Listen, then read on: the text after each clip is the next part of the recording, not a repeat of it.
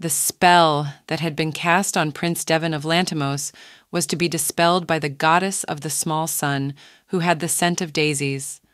Finally, this prophecy was to be fulfilled, for which he had been waiting for more than 10 years. One of his knights brought her to him. He could not see her with his own eyes, so he had to believe everything the servant said. She was the only young girl named Evelyn in Diego's family, so she had to be the goddess of the little sun. She really smelled like daisies, and that was the only reference point for the Dark Prince. He ordered her to be locked in this room until tomorrow. The fair-haired girl tried to stop the prince with her cry and not let the knight stop her, but he knew special tactics that made her quickly weaken in his hands. When Evelyn was 7 years old, her family finally moved to a new home, which was very exciting for her because she had been wanting to leave the area for a long time. A man came up to her and told her that everyone praised her, so he was happy to meet such a capable girl. They went to the man's huge estate. Evelyn was very happy because she did not like the life in the temple. Now she would not have to eat only grass and rice soup all the time and be punished by the elders. Finally, she had a home she could always return to and a loving father. She saw a familiar pattern on the flag hanging outside the huge mansion. It depicted the sun goddess, the symbol of the Diego clan. Suddenly she remembered that she was in the world inside the novel. She liked the same novel so much that she bought it even in paperback. The cover of the first volume depicted the sun goddess, and, if the girl was right, it consisted of 3 parts. The novel described a special divine power that was able to heal incurable diseases and lift curses that no one else could. Among the characters in the novel was the main character, named Cordelia, who had this divine power. She grew up in a temple orphanage and then was adopted by Diego, who abused her and used her powers for his own purposes. Despite all this, the main character, as in most novels, was able to overcome all difficulties, met the love of her life, and lived happily ever after. And the role of Evelyn in this story was that she was a minor character who appeared briefly at the very beginning. Her fate was quite similar to Cordelia's, but only at the very beginning. At the age of 15, a blonde girl was abused by her foster father because she could not use her powers. The orphanage told her that she had great powers. He spent a lot of money on her to bring her here, but his investment was in vain. In the story, Evelyn spent too much power, so she died when she was not yet 13 years old. The divine powers are not infinite, so if you spend them before they have time to recover, you can die. After the death of his first adopted daughter, Count Diego had to take Cordelia under his care, and Evelyn remained only a means of demonstrating the divine power. Even with the same abilities, someone still dies and someone stays alive. However, the girl of the world's hair was still alive. She was able to hold on because she did not use the divine power. She had to survive because as long as she was alive, Count Diego would not adopt Cordelia, and in the story, the prince had to kidnap a young girl from Count Diego's family. It was supposed to be Cordelia, but now it's going to be Evelyn. She will get out of here and gain her freedom. The Count's abuse of the girl did not stop, but she endured and held on. One day, the Count ordered her to use her powers, and if she refused, he would kill the puppy. She used magic to save the poor dog, but the Count did not keep his promise. Count Diego also had a son named Killian Diego. He always visited Evelyn and promised that he would find a way for her to get out of here, but his words never came true. When the blonde girl first arrived at the house, the basement, which was supposed to be her room, already showed signs of previous abuse.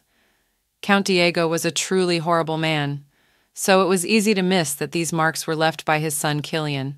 Evelyn's brother always tried to help her whenever she went out on the estate. He would treat her marks from the Earl's abuse and ask her how else he could help her.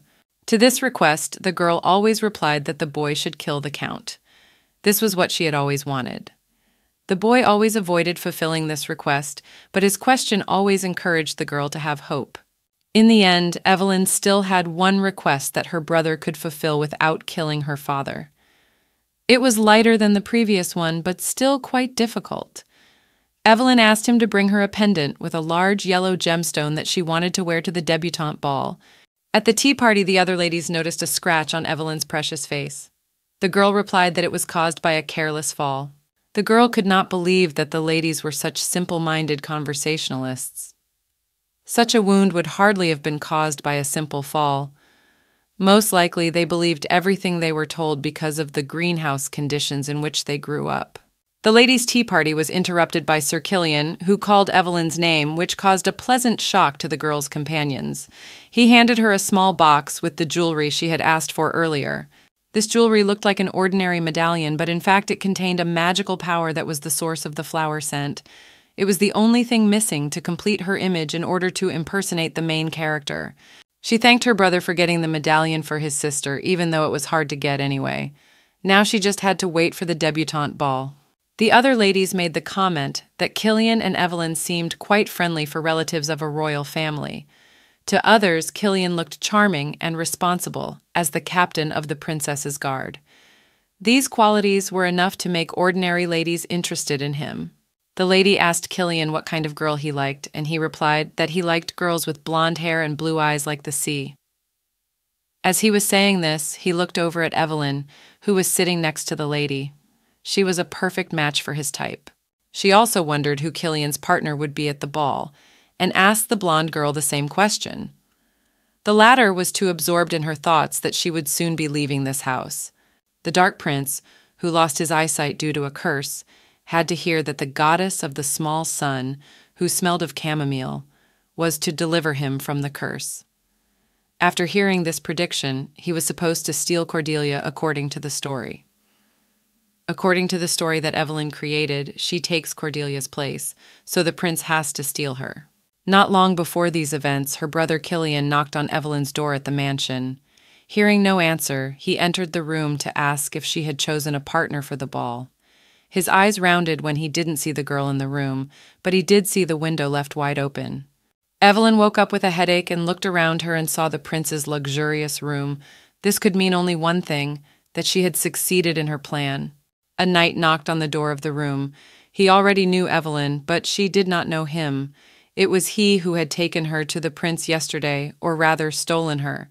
The knight said that the prince was already waiting for her. He remembered that he hadn't introduced himself and decided to fix it. He was an accompanying knight of Devon Lanthimos named Karen Weibo. Evelyn recognized him by his voice and told him so. He understood his guilt as well as his present guilt, but these were forced measures by order of Prince Lanthimos himself, to which the knight could not object. Leaving the luxurious room, Karen's knight led the blonde girl through the house, which was very quiet. There weren't many servants either, considering the size of the estate. Probably everyone was following the heavy and strict rules ordered by the prince. This dead silence was interrupted by the knight. He asked the girl if she knew about the prince's situation, and she replied that it was a well-known story, so she was no exception.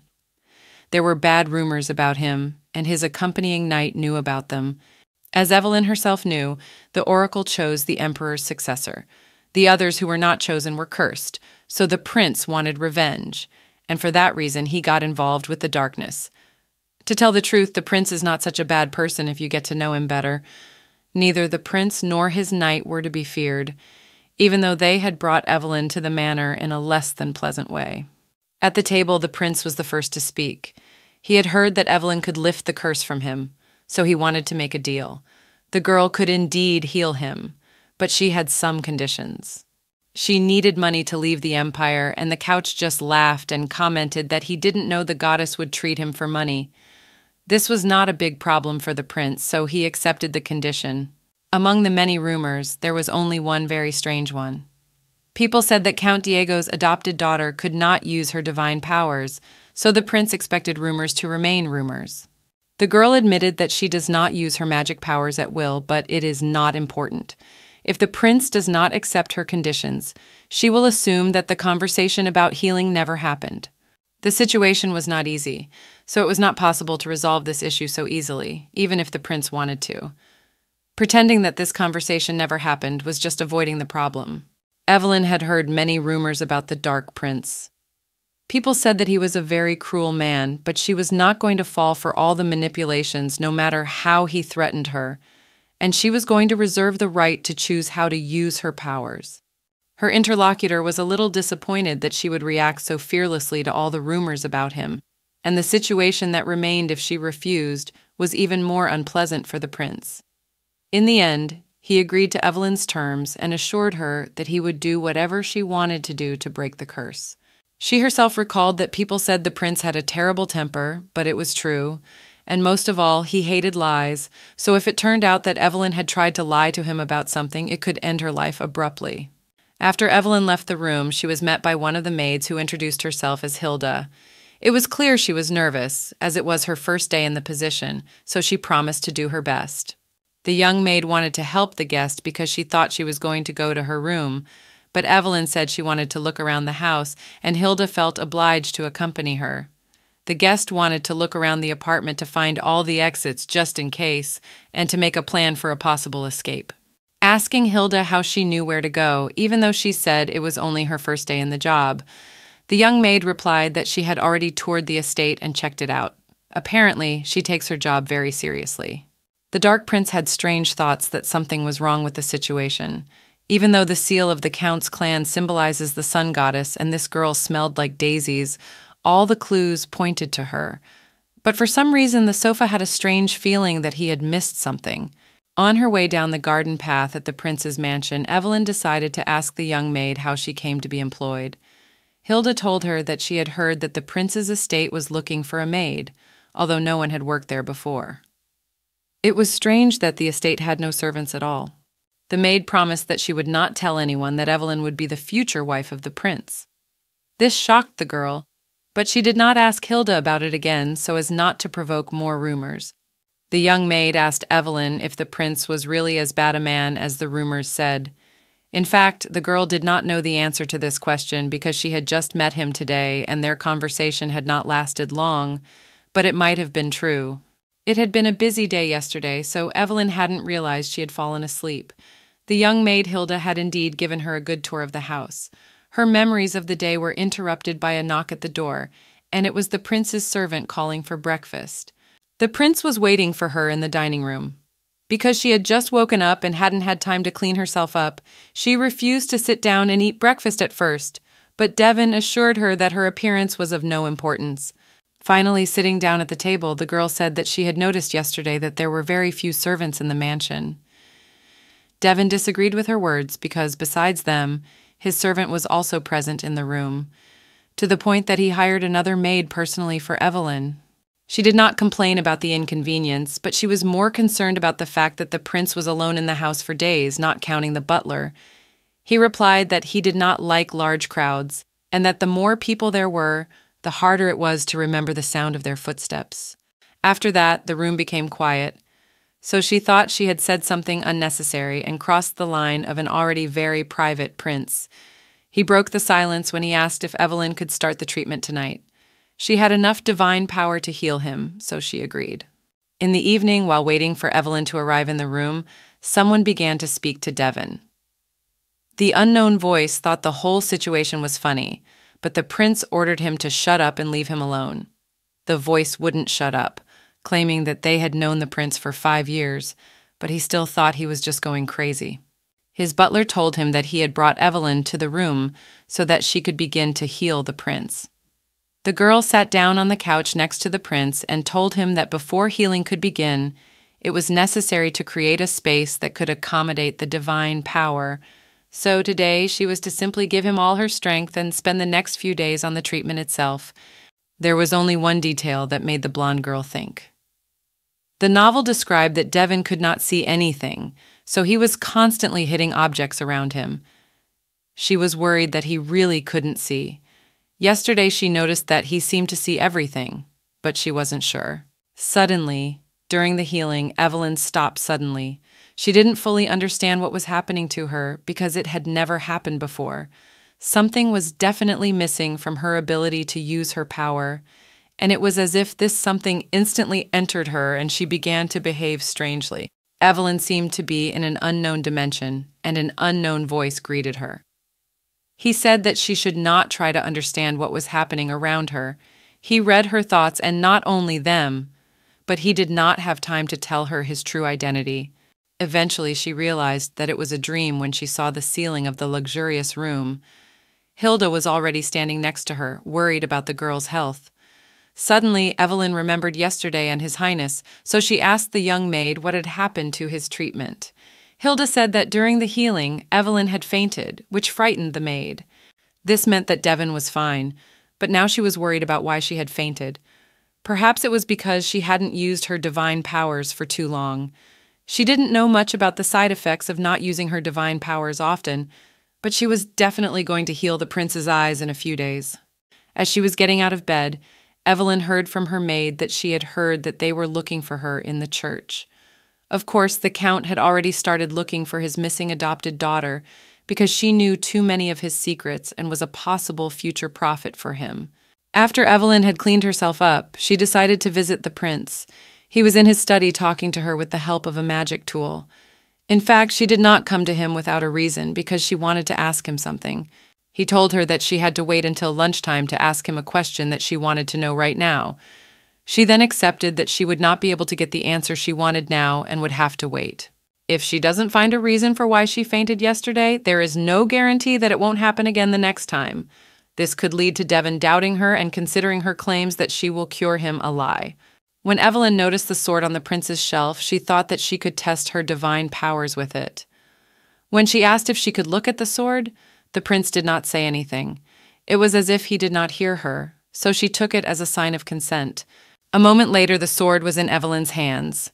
With one hand, she touched the sharp blade, which injured her hand. The prince quickly jumped up from his chair and approached Evelyn. The girl said that she did not want to get the floor dirty. The Count took the girl's actions as a threat, so he said that she had chosen the wrong target. In fact, he misunderstood the girl. She wanted to test her strength because she had some questions about yesterday's treatment. The injury did indeed disappear in a moment, but it led the girl to a dead end. Evelyn apologized for any displeasure her actions might have caused the prince and mentioned another reason she had come to see him. She also learned that the temple was looking for her, but the prince said he could not let her go until she had removed the curse from him. She did not mean that she wanted him to let her go, but that she did not want to be in that place again. The temple had hardly realized that she was in the prince's house, but now he wondered why she did not want to return. Evelyn did not want to tell the prince the full truth, so she said that after she was healed, she wanted to receive the money that had been promised in the agreement and then leave his house. She preferred to explain it this way to avoid unnecessary questions and problems. The temple had a perfect image in the empire, so it protected it and its owners from unpleasant rumors. Even if she told the truth about what she went through while there, no one would believe her. Adults forced children who had magical powers to heal other people by working without breaks. In addition, they were not fed properly, so they had almost no strength. After an already difficult day, they continued to be abused. No one knew about this side of the temple except the victims themselves. Whatever the beginning, the deal was done, so Evelyn had to do her best to break the curse on Devon and get him to help her leave her empire. That's why no one was to know that Evelyn was hiding here. From the moment the sword fell into the girl's hands and injured her, Devon began to chase her around the house to prevent her from doing something like that again, but she assured him that this was not necessary. The prince could not understand why such a quiet church suddenly began to make noise. He also wondered how Evelyn had learned about it. The girl replied that Hilda had told her. The maids always have the latest rumors. People also said that one of the residents of the church is now in a serious state of illness. The name of this girl was Cordelia. The blonde girl's face instantly turned pale when she heard the name of the real protagonist. She lied about never having heard that name to avoid the topic of her being associated with it. It turns out that Evelyn took away Cordelia's role, so she is still in the temple and continues to be abused. Her illness was probably caused by the fact that she had spent too much energy and reached her limit. In order to restore those with powerful magical powers, you need someone with a similar level of power of their own. Evelyn was perfect for this, so perhaps the temple was looking for her to use to heal Cordelia. Cordelia was much stronger than Evelyn, so the temple would not spare the blonde's strength to restore the source of their status. Evelyn believes she could plot in her favor, but it seems that no matter what she does, she will not be able to change her fate. When she was done thinking about the fact that she could not change her fate, she finally accepted it and went to the room where the prince and his knight were waiting for her. The knight asked her what had happened, and she replied that she missed her home very much. The knight quickly realized that it was time for him to leave, so he left the prince with the girl. Suddenly, Devon started talking about Killian, but the blonde girl quickly changed the subject, saying that it was getting late, so they should start healing now. Today, she wanted to try to put the divine power into the whole body, so the prince didn't have to worry about it because it was safe. He wasn't worried about himself. He was worried about Evelyn because she might faint again like she did yesterday. She denied all of the prince's worries and said that it was probably because she hadn't used her power for a long time, but that she should be fine now. Evelyn reassured herself that everything would work out now because it had happened at the wrong time and place. That voice sounded in her head again, so she quickly pulled her hand away from the prince's. Yesterday she thought that she heard the voice because she had not used her divine powers for a long time, but she was wrong. There was something in Devon's right eye, something that was different from the story that was described in the novel. There were too many strange things, because the blonde girl had fainted during the healing yesterday and still hadn't used her powers today. Most likely it was because she was afraid, but if she was really the girl from the prediction, she shouldn't be afraid of the curse. The oracle sent this curse so that those who were not chosen could not take revenge or rebel against the ruler. For this reason, they spend their whole lives looking for those who can lift the curse, but in the end, when they find them, they continue to live their normal lives. Only Devon and the protagonist, who was trapped in Evelyn's body, knew the contents of this prophecy, so it hasn't raised any suspicions for him until now. She couldn't have fainted again, otherwise it would have raised even more doubts, but her mind was being clouded against her will. Evelyn had already thought about not changing the plot of the book and simply fleeing the Empire. After Killian entered the service of the Imperial Palace, he was free to come and go from the county. This led her to believe that he could help her financially. When asked for money, he replied that if she was going to be in the county all this time, she would have nothing to spend it on. This implied that she was not in the first place in his relationship with Killian, although at first glance it seemed that he was really ready to help her. Killian would never let her leave the county, so her only option was the couch. He was going to steal it, and in exchange for a cure, she would be able to escape. It was a last-ditch effort to stay alive, but she hadn't taken into account that her family was no fools, so her plan backfired when Killian caught her. It was just a stupid dream like all the others, but now it was not a young maid sitting at her bedside, but a prince. She noticed this when he suddenly began to speak. He would have been curious what new excuse she would come up with. The girl said that her divine power was lacking something, but the problem was not with the girl herself, but with her patient. Evelyn promised that she would make sure that his left eye would start to see tonight. What she meant was that she would continue to treat him until she knew what was wrong with his right eye. This was the last attempt to check Devon's doubts. If the prince had already begun to suspect her, the fair-haired girl could not sit idly in her room and look for a way to escape. She was helped in this by a young maid who kept Evelyn waiting because of the amount of work she had to do. As the blonde girl approached the gate, where the guards were standing, one of them stopped her and told her that she could not go any further. This was not an order from the prince, but they had to follow the established regulations. When Evelyn heard a familiar voice, she looked around and saw Knight Weibo, who had suddenly appeared out of nowhere. It was as if he had been watching her. Deciding to seize the moment, she asked the knight to accompany her on a walk outside the gate. To do so, the knight Weibo had to ask the prince's permission, so Evelyn asked one of the guards to go to him and ask for permission. While the guard was returning, she decided to ask the knight if she could address him by his first name, and based on his permission, she allowed herself to be called by his first name as well. The guard came back very quickly and told Evelyn and Knight Weibo that His Highness had given his permission for Knight Weibo to escort the girl off the estate. Evelyn was about to warn Hilda, but realized that she had escaped only now. Outside the castle, she learned that it was surrounded by a river, so the only way to get out was over a bridge. Compared to the size of the castle itself, there were few guards. Evelyn's current problem was only Karen Weibo. Weibo's family was a well-known knightly clan, so it followed that he was probably a very strong knight. If she tried to run away, he would capture her immediately, so she had to be very careful now. Deciding to start from the very end, the girl asked if the knight had ever been outside the Empire. He answered that he had to leave the Empire because of military campaigns, and before he came here, he served in the Border Knightly Order. Evelyn admitted that she had never left the county and was asked if Karen had been to the north in the city of Elion. The protagonist accidentally read about Elion in a book when she was looking for a place to escape, so they tried to get as much information about it as possible. Karen had been there, but he admitted that it snows all year round in Elion, so it was difficult to live there and to move around. It was as if Evelyn was able to get her interlocutor talking. Thanks to Karina's endless chatter, she was convinced that Elion was just right to stay there, at least for the time being. The garden, to Evelyn's surprise, looked very nice. It really looked like it had been regularly and well maintained. These words made Karen laugh a little, and he said that the garden was entirely the soldiers' fault, because before them it looked ridiculous. For a long time the soldiers had nothing to do, so this garden became their main occupation out of boredom. There were no problems for a long time, and His Highness was not interested in the throne or politics at all.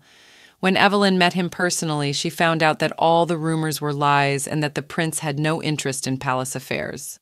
The couch only wanted to break the curse and go on living his normal, quiet life in his estate. To the blonde girl, it reminded her a little bit of herself, but a protagonist and a secondary character cannot be alike. At the house, Evelyn sat next to the prince and was about to begin healing. She was not at all confident in her powers, but she said otherwise. She could have lost consciousness during the treatment, but the divine powers would still reach her patient.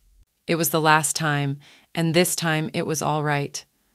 Evelyn gave him the divine power, but only through her left hand, and she did not have that strange feeling.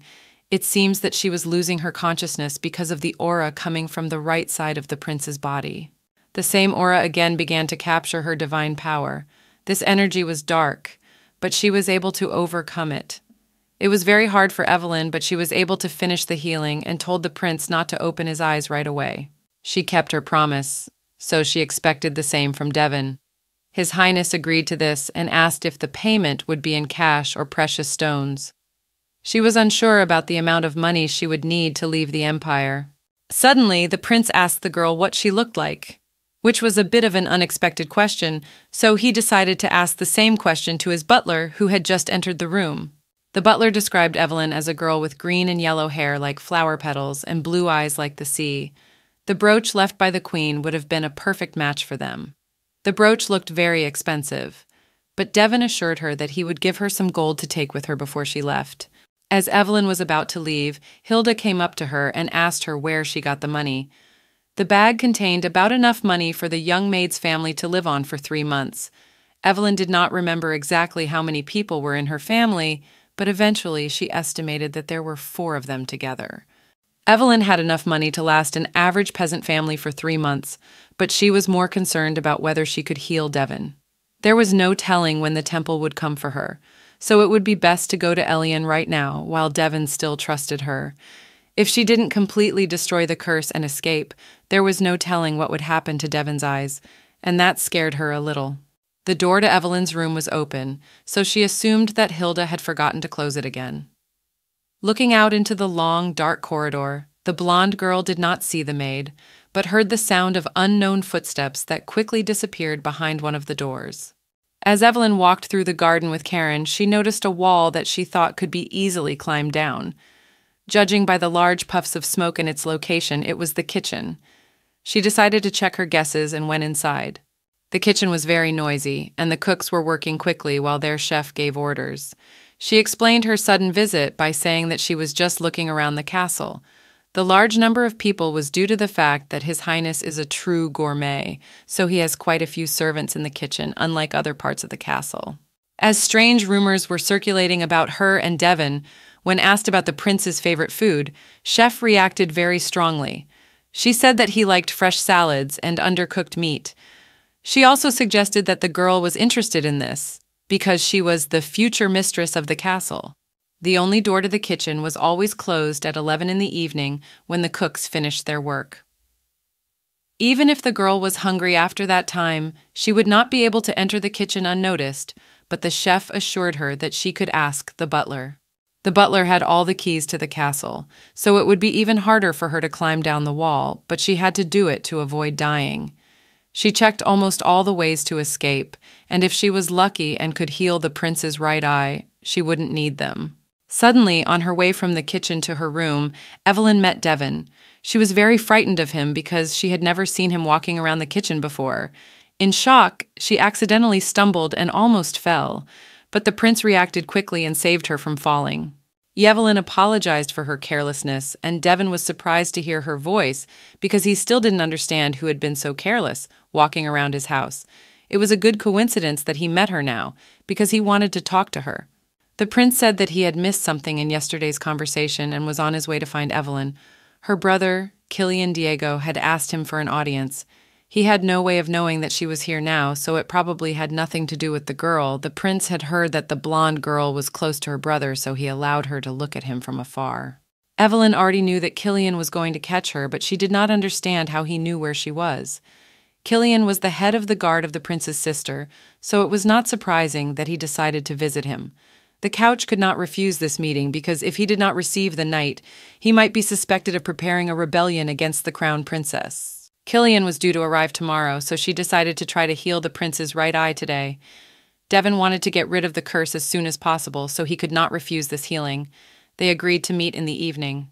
Evelyn wondered whether the Earl knew about this or whether it was Killian's own initiative, but she was more concerned that if she was caught again, she would be imprisoned. She had already begun to think about persuading Killian to run away with her, but he would not agree, and Evelyn herself did not want to live with him for the rest of her life. She had to leave this place before he got here. A knight like Karen could easily apprehend her and turn her over to the prince, so slipping past him would not be easy. She already had a plan, namely, Evelyn was to steal the keys from the kitchen, jump out the window, climb down the wall, climb over the fence, cross the bridge, and then head for the border. But she didn't know if she could execute it. The blonde girl's thoughts were interrupted by a young maid who quietly approached her. The protagonist always had a strange feeling next to Hilda. She missed the moment when Hilda stopped being afraid of her and stuttered. Hilda herself said that it was only her first day, but even then she knew the location of all the rooms in the castle. In addition, she very quickly heard rumors from the temple, which was no less surprising. Was she really just an ordinary maid? Evelyn's guess was right, and Hilda, or what was behind her face, was an extraordinary maid. Her expression changed dramatically, and she began to recall some of the moments from Evelyn's childhood. Hilda said that she had no other way but to stay close to Evelyn. Karen was supposed to be watching the blonde girl. She was supposed to call him, but it was too risky, and Hilda herself would not have allowed her to do so. After Hilda's words that it would be best to erase this situation from Evelyn's memory, the protagonist really forgot about it all. Evelyn felt as if something had disappeared from her mind, but she did not understand what it was. Hilda asked her if she liked daisies, and she replied that she didn't really like them. If you look closely, there were daisies all over the castle, most likely planted on purpose. The prince was already waiting for Evelyn in the room. The prince told her that the doctor had assured him that the curse was gone, but that it would take a few days for him to see without problems. Today, Evelyn was going to heal his left eye, and after that he would be able to regain his sight completely. Ever since the blonde girl began to heal Devon's left eye, he no longer doubted her abilities. They were going to elope if she failed to heal his right eye, but now, seeing how much he trusts her, she feels guilty towards him. No matter how hard she tried, the strange voice she had heard while I was unconscious was still there. It was no ordinary curse, and it made her doubt whether she would be able to break it at all. Such a powerful force could, on the contrary, absorb Evelyn's divine power. The voice suggested that she trust it and it would take away her divine power, from which she had suffered so much. This would make her life much easier, but she still hesitated. The voice grew louder and thus more convincing. Her physical body remained relaxed while her mind was in an unknown city. She still didn't understand why she was trying so desperately to stay alive, but remembering her future freedom and her desire to go to Elian, she returned to her physical body. This loud and persuasive voice almost made her take the path of certain death. Now she relied only on her thoughts and decided to do her best to heal the prince. Of course, the unknown being did not like this, so it drained all of Evelyn's divine powers, and she lost consciousness. This was the last attempt, and Evelyn realized that the prince would not give her permission for more. She had lost to this creature of mine, who was too strong even for her divine powers, which she had saved for this very purpose, so she had to flee now. As planned, Evelyn ran to the kitchen. At first she thought the door was closed, but the handle turned easily, allowing her to enter the kitchen. There was no time to think, so she decided that she had been fooled at first. When she saw the window, she quickly jumped through it and began to climb down. The wall was quite steep, but it was not difficult to climb. Even though Evelyn had a hard life, she had never climbed a wall before, and surprisingly, it didn't seem that hard. Suddenly, one of the girl's feet slipped off the brick and she started to fall to the ground. From this height, she should have hit hard, but the landing was quite soft. The girl decided to attribute all her luck to a simple coincidence. She stopped thinking it was a coincidence when an unknown force, which looked like a dark aura in Devon's right eye, helped her drive the guards away from the gate. In front of the gate, she saw a barrier of a rather high level, but with her power, she was able to cross it. Evelyn looked over and saw a light burning in the window of Devon's room.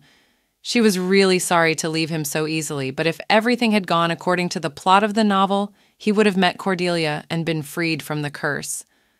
Evelyn herself changed their fates. Suddenly, she noticed that she had lost her locket, but maybe it was for the best. She no longer had any reason to smell daisies for the sake of the couch. This place would now remain only in her memories and possible dreams.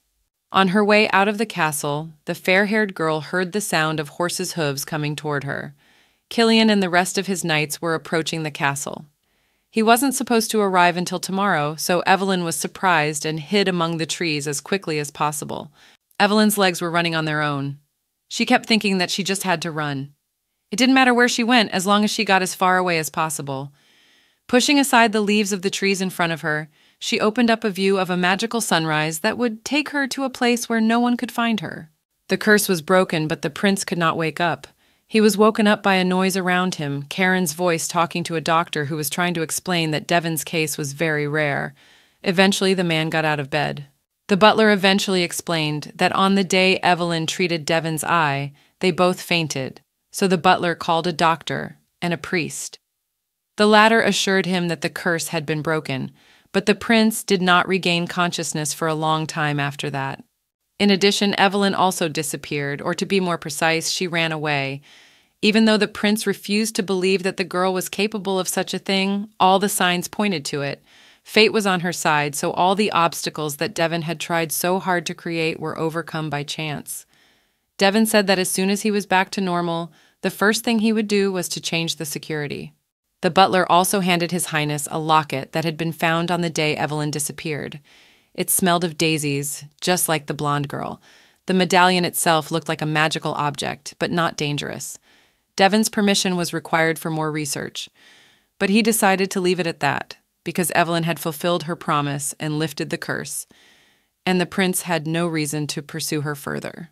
His eyesight could be restored in a few days if he started intensive vision training right away. All this time, the wizards maintained the amount of vitamins and nutrients in the prince's body, but he still needed to return to his normal state because he had been unconscious for about a year. It was quite loud in the kitchen because the prince was to take off his bandage today. One of the maids was afraid that the prince would feel sick when he heard that he had been unconscious for a year. Their chatter was interrupted by the chef, who ordered them to work even harder because they needed to feed Devon well so that he would regain his strength as soon as possible. One of them kept asking if Evelyn would return, but the chief did not know this either. After the prince lost consciousness, Evelyn concealed her whereabouts all this time. The maids missed Evelyn very much because she ate everything they cooked, leaving only clean plates behind. The time came for her prince to remove the blindfold from his eyes. Everyone was still under the impression, but he asked them to leave the room to be with his doctor. His eyes opened wide when he took off the blindfold, but his right eye was still blurry. According to Evelyn, she was going to leave the Empire when their agreement was finalized, and most likely she did just that. All the servants knew that the prince's right eye was still sore, which meant that the rumors would quickly reach the capital. The prince quickly returned to normal, so he was able to continue his normal activities without having to spend about a year in bed. During this time, it seemed to Devon that Karen had weakened, but he said that this was only by the standards of the prince himself. The knight and his majesty hadn't had a sword fight in a long time, so the former still couldn't believe that Devon had regained consciousness. Although the prince's right eye was not seeing clearly, it did not cause him any inconvenience in his daily life. He was glad that he no longer heard that strange voice and no longer had to listen to the sound of footsteps. It seemed very strange that despite the curse being gone, his eyes still had poor vision. The prince was suddenly called by the butler, who said that the analysis of the medallion was completed. It contained no magical powers, only a liquid that had the scent of chamomile. It was not known how Evelyn knew about the prediction, but it was known that she had deceived him. The rumors of the Dark Prince's healing have reached the islands, so judging by the letter they recently sent, they have been waiting for this moment since His Highness collapsed a year ago. Devon asked his butler to write the letter for him, but the butler said that if the princess found out about it, the prince would not hear anything good from her. The princess had never visited Devon when he had been unconscious for a year, so he did not care what she thought of him now. Evelyn most likely ran away because she knew she couldn't fully heal the prince, but he wanted to find her anyway because he thought she had another reason. It seemed to him that her brother Killian Diego might know where this fraudster was, so the prince accepted his request for an audience in his castle. Killian tried to start from the end by congratulating the prince on his healing and deliverance from the curse. The guest ignored the prince's questions about what he had to do with his healing, but his main words slipped out of his head when he saw the medallion he had given to his sister long before. Most likely, Killian came here to look for his sister, not to ask about something important. Perhaps he was worried about his missing sister, so he searched for her wherever he could. And the prince's estate was no exception. However, the prince did not understand why he had asked for an audience a few days after hearing about what was happening in such a quiet castle of Divan. Killian quickly got up from the chair he was sitting on and began to ask the prince about Evelyn's whereabouts. He believed that she was in Devon's room or hidden somewhere in the house. He had to find her, even if it meant losing his life. The prince allowed him to search his house, even if Killian had to turn the place upside down, but he had a week to do so. If he doesn't find Evelyn, he has to say goodbye to his life. The relationship between Count Diego's children seemed incredibly strong, as Knight Killian entered every room and checked every corner. One had the feeling that he was not looking for his sister, but for his beloved. In one of the rooms of the castle, there was a crumpled blanket on the bed, as if someone was hiding under it, but unfortunately Evelyn was not there. Meanwhile, Evelyn, who was no longer Evelyn, started a new life in Snowy Ellion with a new name, Leah.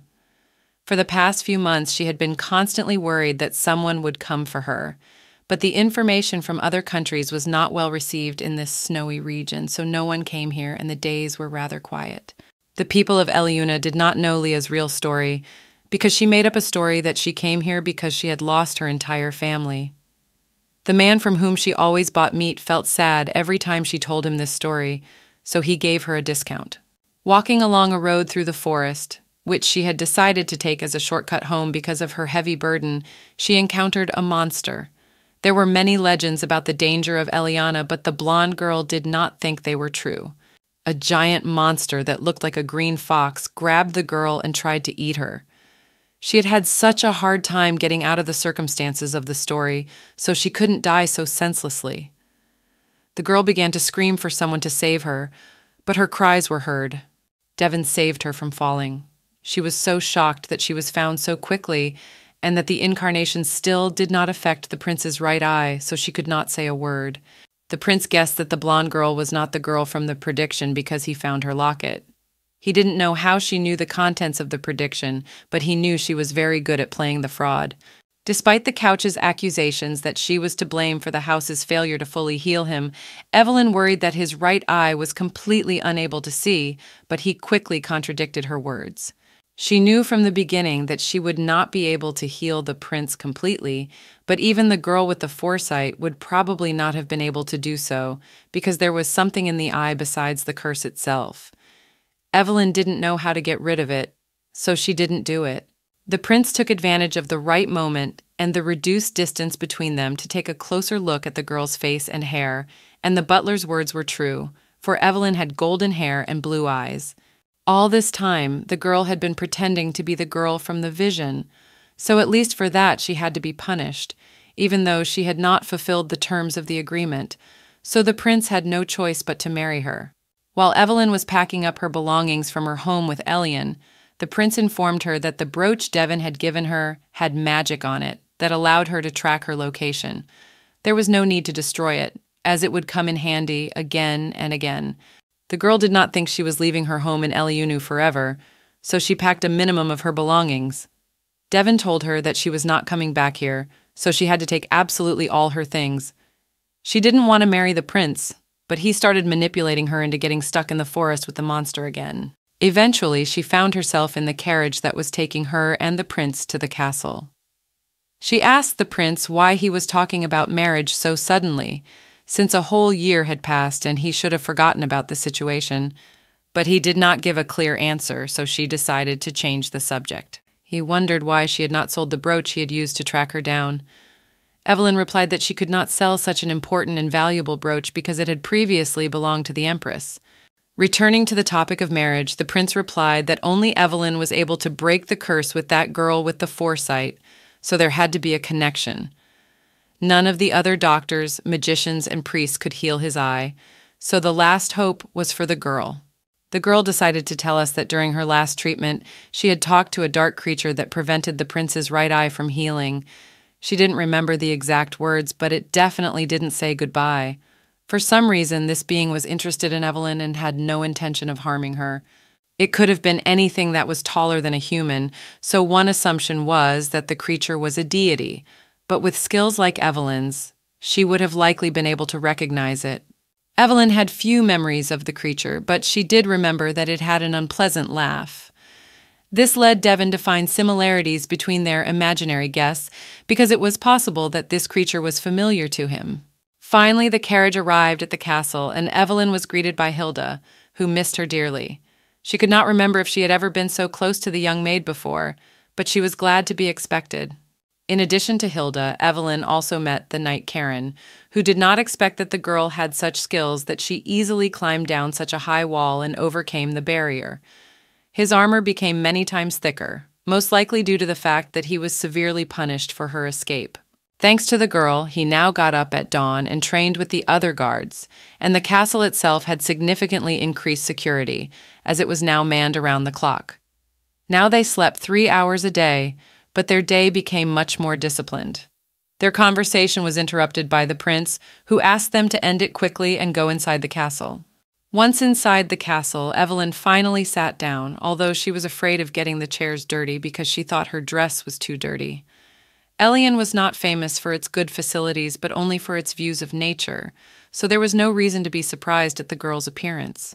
She was presented with a document that was for the conclusion of their marriage, as the prince had assured her. Evelyn was very surprised and left her chair because she had not given her consent to this engagement. It was not in her interest to come here, but she could not jump out of the carriage on the way. The prince realized that she wanted to escape the empire, and he even knew the reason why. The butler told Devon that on the day Evelyn arrived at the apartment, he found bruises on her target, so it was easy to understand that Count Diego had abused her, and Killian, although he was obsessed with her, could not help. Killian Diego was now inside the house. It had been a year since Evelyn had disappeared from the Count's house, and her brother had been searching for her. That was the reason why Devon had asked her to marry him, because if she agreed, neither the gambler nor her brother would be able to get close to the girl anymore. He could guarantee her complete safety until she found out how to heal his right eye, and then she could leave the empire, as they had originally agreed. In their case, marriage was the most reliable and logical solution. It would be strange if Evelyn stayed here for no reason, and in the case of marriage, she would definitely not be able to escape. Finding a real healer from the foresight would have taken some time, so the prince had to wait for his healing. In any case, he already knew Evelyn, so that was the logical reason why he trusted her more than an unknown healer. The illogical reason was that he wanted to try her again and see what would happen. It seemed like a good offer, even if Evelyn escaped again. There was no telling when she would be captured again. But when she became a duchess, she wouldn't have to worry about that. Moreover, she wondered why she remembered what had happened in her past life and wondered what kind of dark force it was. Devon had a terrible temper, so he didn't even tell the girl that he had been unconscious for a year, but most likely he just didn't want to burden Evelyn. When she found out, she started blaming herself. Even after that, he wants to experience it again. It was hard to think consciously because my feelings were taking over. If you look at him as a groom, he had good looks, status, and financial situation. But the only thing that spoiled this beautiful picture was his terrible character. Thinking back to the monster in the forest the day Evelyn went back to the prince's castle, she remembered that the animal had a crystal in its forehead, which meant that the monster was brought from the temple. Most likely, the temple needed the girl's body to heal Cordelia. The whole situation looked strange. Even the temple and Killian still hadn't forgotten about Evelyn's existence, even though a year had passed. The girl was tired of this danger and eternal hiding, so she decided to put an end to it. Hilda suddenly and quietly entered the room where Evelyn was sitting. She had a similar feeling that something like this had happened before. The young maid had a lot to tell Evelyn during her absence, so she began to hurry Evelyn along. Tonight was the night of the ball, for which the maid had already prepared the girl's dress. Rumors of the prince's wedding had already spread everywhere, even though Evelyn had not yet given her consent. This dress was chosen by the prince himself, so Evelyn had a matching brooch with an identical gemstone color. Hilda continued to chatter on, telling the girl everything that had happened in the last year at the manor. During this year, Evelyn had forgotten how talkative her maid was. After stopping this flow of information, she asked Hilda if she had heard that Evelyn's brother was now in the duchy. Of course, the maid knew about this information, so Evelyn asked about Killian's conversation with the prince. Hilda's strange behavior was compounded by words that the Hilda she knew would not have said. The maid asked what she would get in return for telling what the two had talked about. The situation quickly changed when Hilda revealed her true identity. In fact, Hilda was still Hilda, but her body now belonged to a dark creature who reported that she could see things that Evelyn could not, while looking at the door. This information disappeared from the blonde girl's mind again, along with the pain, and she began to suspect something, because it all happened after the conversation with the young maid. Evelyn also felt as if something had suddenly disappeared from her memories. At sunset, Evelyn put on her dress and went outside. She was suddenly called out by a prince who was dressed in similar clothes. This was the whole ball for which Hilda was preparing the girl. Suddenly Devon called out to Killian, who came out from the side of the beautiful garden. It had been exactly a week since they had made a deal that Evelyn's brother had to find her within a week, or else he would have to say goodbye to his life. The girl had agreed to the marriage anyway, but the prince thought it would be better to show a little performance to her crazy brother first. Although it made a lot of logical sense and was absolutely necessary, it was entertaining, so Devon should not miss this opportunity to have fun. Evelyn was used to faking her emotions, so she decided to play along with the prince. She began to pretend that she really wanted the marriage to take place as soon as possible, so the situation began to escalate in Killian's eyes, and the prince was pleased. Killian thought that all this time where he had been hiding the girl on his territory, but they had an agreement that Evelyn's brother had not fulfilled. Rules were rules. Killian had a week to do it. His sister was found by Devon, so the night was defeated. Deciding that she would not wait another minute for Annie, Evelyn took matters into her own hands and walked closer to where the marriage contract was located and sealed it with her own blood. Her marriage to Devon was now considered valid, and she could not dissolve it unless she entered into a new contract through blood. Their marriage was also confirmed by a witness who acted as a witness. The events that had taken place before Killian's eyes still did not fit in his head. He could not accept the fact that Evelyn was now married. He asked to talk to her, but she refused. Killian never showed his true self in public, but this time he was really shocked. The prince grabbed his hand and noticed that Evelyn did not want to hear Killian. The boy had to hear at least His Highness's words, but he was still in a state of shock, so he began to beg Devon to return Evelyn to him. After all the rejections from the prince and Evelyn herself, the boy could no longer find the right words, so he decided to give up. He quickly hid behind one of the corners of the prince's mansion, but Evelyn still thought it was too suspicious. Today was a long and difficult day for the Duchess. First, she had to think about and make her decision about the marriage contract. Then Killian came to the ball and put on a show, and then the butler made her learn her duties as a duchess. She had not yet accepted the fact that she was married, which meant that she had to prepare for the wedding ceremony. She also had to solve all the problems with the temple and report them to Devon. On the way to her room, she thought about it all and couldn't believe that Killian had given up so easily. Her unnecessary worries about Killian's easy acceptance of the situation were true. When she entered her room, he was already waiting for her. He offered to return to Duke Diego's estate and continue living his normal life. Evelyn did not consider that cellar her home, where she spent most of her childhood. She realized that if she returned, the Count would again ban her from that basement without the right to freedom. He had promised for years that he would save her, but he hadn't done it, and he wouldn't do it this time either, so she couldn't believe his words. All this time he had just stood by and watched, pretending not to notice, but now Evelyn was an adult, so she didn't need his help anymore. She could no longer hear what her crazy and obsessed brother was saying, so she hurried out of her room, leaving the intruder alone. Evelyn asked him to leave her room as quickly as possible and as quietly as possible so that no one would hear him. Once she was on the other side of the door, Evelyn ran quickly down the long corridor to one of the rooms in the castle that was as far away from hers as possible. She didn't keep track of how long she waited for Killian to leave her room, but she was worried the whole time that he was still there. She was afraid that if she left the room, she would run into Killian again, so she decided to wait a little longer. While Evelyn was sleeping, a young maid came to visit her, but she was half asleep and could not answer, so Hilda sat down next to her and told her not to worry about anything. The next morning, she woke up on the couch.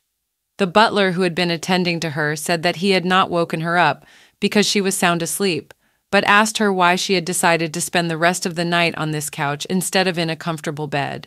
Evelyn said that she had been so tired last night that she didn't even realize she had fallen asleep. Butler was surprised to see her covered with a blanket this morning. The girl thinks that Hilda was asleep right away, and it was probably her who carried Evelyn to the couch and covered her with a blanket.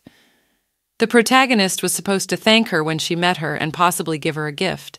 Deciding to ask the butler if he knew Hilda's whereabouts, since she had been with the girl all night and had probably not slept well, the Duchess wanted to thank her and let her go for one day. The man in front of her had no idea what she was talking about because he didn't know who Hilda was. This was simply not possible, as there was no sign of Hilda in the maid's room. Evelyn assumed that Hilda had given a false name, so she asked where the maid who had lived in the room had gone, but the butler said that no one had used it for a long time. Suddenly the man remembered that a maid had lived in this room about a year ago, and he snapped his fingers. It worked on Evelyn, and she began to gradually remember the day she sat in front of the daisies, and for the first time she doubted Hilda and their conversation with the maid yesterday. When he asked the knight Karen about Hilda, he also could not recall the existence of such a maid in their castle. Hilda definitely existed, but no one remembered her. It was similar to the way Evelyn's memories had disappeared, and perhaps Hilda was involved. Evelyn decided to ask Devon about this question because she believed that Hilda might be a supernatural being or that something had entered her body to control her. It was as if this being had created Hilda's body from the beginning. She decided not to talk about the incident with Killian, as it was not related to the current topic of the disappearance of one of the maids, and she wanted to resolve this issue without Devon's knowledge, as it concerned only her and her brother. The prince may have known this unknown being. About 7 years ago, at first he heard a nasty laugh in his head, and then he began to recognize objects around him even though he could not see them. It was always talking to Devon and laughing, but after healing it stopped. The girl learned that she had thought that during her escape, it was this force that helped her climb down the wall and overcome the barrier, but after that it disappeared. It turned out that this power penetrates its target through the eye and creates all the conditions under which it can interact with the physical body and then disappears without a trace. If this creature was indeed a deity, then Devon had no choice but to fight it. Evelyn didn't think it was the right thing to do, but the prince saw no other way to solve the problem with his eye, since it was unlikely to talk. Evelyn didn't know for sure, but she felt that this creature did not have an evil aura, and its actions were aimed at helping her physical body because it helped Devon to distinguish objects and the girl to escape from the castle. They did not have time to sit around and do nothing, so the prince wanted to ask the creature whether it had evil intentions or not in person. First, they had to go to the temple and have a wedding ceremony because they were married according to the documents from yesterday, but the girl did not want to go to the temple right now. This event was mandatory because the main goal was to let as many people as possible know about their wedding. It was completely lost on them that the priest from the church had recently been looking for Evelyn, but now that she was a duchess, he had to guarantee her complete safety. Even if they were looking for her in the temple, no one would dare to keep her there against her will. The temple was a crueler place than Devon had ever imagined. Suddenly, Evelyn remembered a monster in the forest, with a white crystal in its forehead, which meant that it belonged to the temple. The girl said that these crystals belonged to a shelter on the temple grounds. She had grown up in one of them, but she was not the only one in Volodya who had magical powers. The temple workers extracted these magical powers from the children and placed them in white crystals that resembled magic crystals. Usually, the children did not die when their powers were taken away, but were completely devastated, as if they had no soul. The prince promised to send Karen to Elian to find either the monster or what was left of it. If Karen finds no trace of it, it will mean that someone from the temple took care of it. Devon didn't have full faith in Evelyn, but if the temple was involved, he was in trouble. As the ceremonies were in full swing, a woman came to Evelyn to take care of her appearance at the wedding. Eventually, Devon declared that the wedding would take place in the temple and sent the Ghanaians to the empire. He thought it would make the temple people even more angry that they could not do anything for Evelyn, even though she was so close. After that, he dumped all the preparations on Evelyn's shoulders, making the excuse that he was busy. The woman who was doing the girl's hair looked out the window and saw Karen, who had already returned from Elliot. Without waiting for the woman to finish her hair, Evelyn quickly jumped out of her chair and ran to the door. Quickly bursting into Karen's room, the girl began to ask him about his trip to Elion. The knight was very surprised by the blonde girl's strong reaction, so he assumed that she was in love with him. All of his assumptions were interrupted by the butler, who addressed Evelyn as Duchess. The man asked to behave appropriately with Her Highness in order not to be reprimanded or punished. It was very strange that Karen didn't know anything about Devon and Evelyn's wedding, since there were so many rumors around the castle. He had been busy with work all this time, so now was a good time to catch up on everything he had missed, so he started asking around about where and when the ceremony would take place. All this meaningless talk was really annoying the prince, so he decided to come to the point. Karen went to all the trade guilds, but he could not find anything, which meant that the temple had already been covered up. However, he could not say that he came up empty-handed, because he was lucky enough to meet a witness. According to his words, he saw someone walking near the already dead monster, and this unknown person was wearing a white cloak. There was also something strange. Before they disappeared, a dark smoke appeared around them, and according to the witness, it looked like dark magic. Devon also overheard Karan's conversation with Evelyn, and he said that dark magic had long since disappeared from this world, so the witness was lying. The novel said nothing about dark magic, so Evelyn decided to ask. The knight told her that, unlike divine or magical powers, little was known about dark magic. All that was known was that dark magic was the magical power that arises after a contract with a demon. Karen's story was also joined by the prince, who said that demons did not exist. The source of divine power was God, and the source of magical power was nature, so this power belonged to some other being about whom little was known. Evelyn had missed that the power that helped her and Devon could be that being that no one knew anything about until now.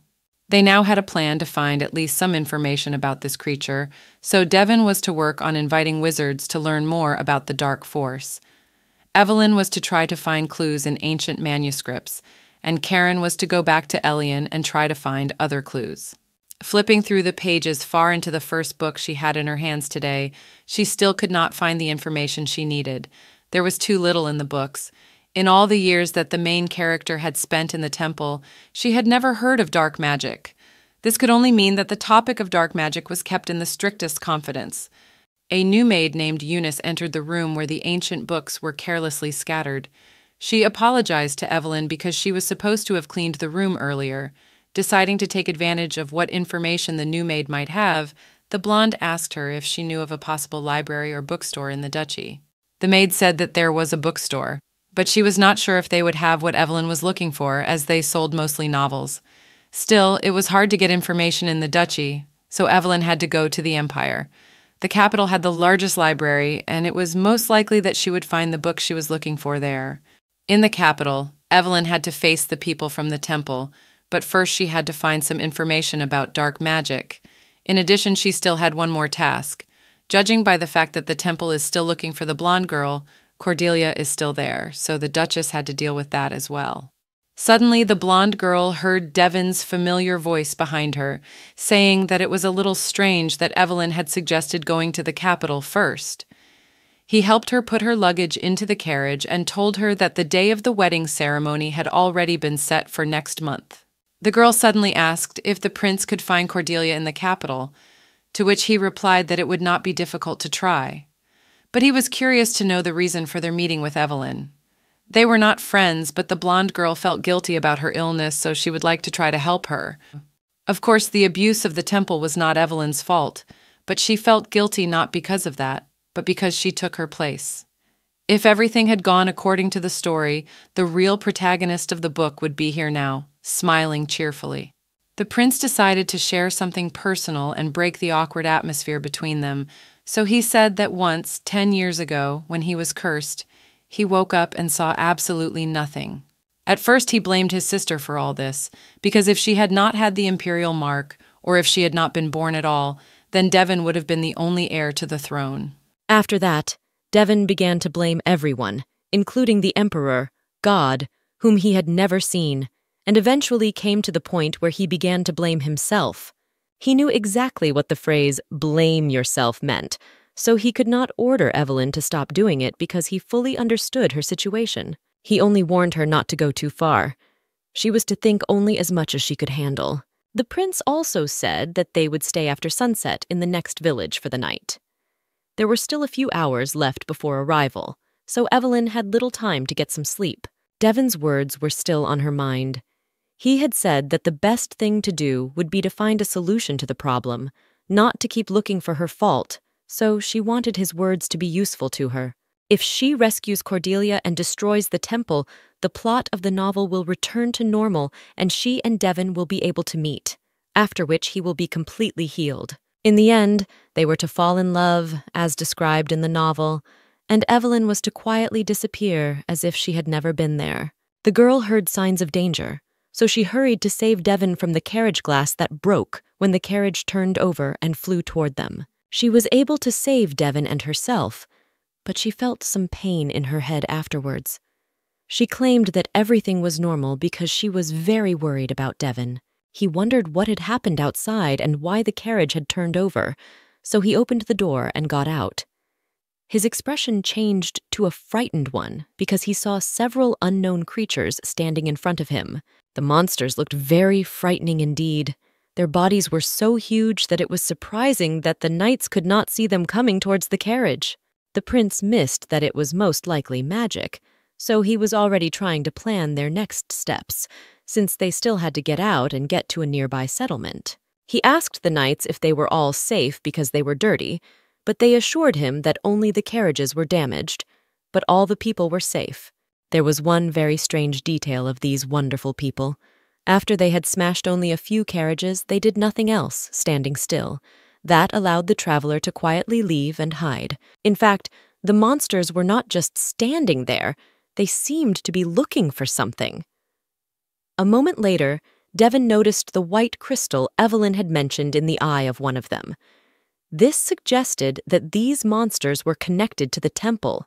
The man was so absorbed in the purpose of this obstacle that he did not even notice Evelyn leave the carriage.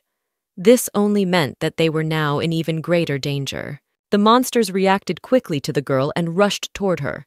Fortunately, Devon managed to grab her and block their field of vision, which included Evelyn. They had a goal, so they tried to destroy everything that was an obstacle to their ability to capture Evelyn.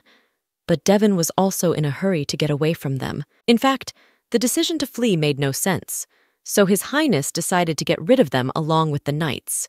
He hoped that Karen's help would not be needed. She wanted to make sure that Devon was okay, as the monster looked very large and most likely had a lot of power, but now they had no other choice. He also claimed that such monsters usually belong to the stupid, so he assumed that they would be able to easily deal with these two. While the rest of the knights were trying to neutralize the enemies, Evelyn noticed Eunice, whose leg was injured. Evelyn offered her help and wanted to heal her with magic. She was very worried because she hadn't used her magic power since the last time she had treated Devon. She thought that she had lost too much power when she fought that dark creature, but fortunately, the divine power continued to be hers. It was strange because she had a strange feeling. The prince and his knights had this feeling as well.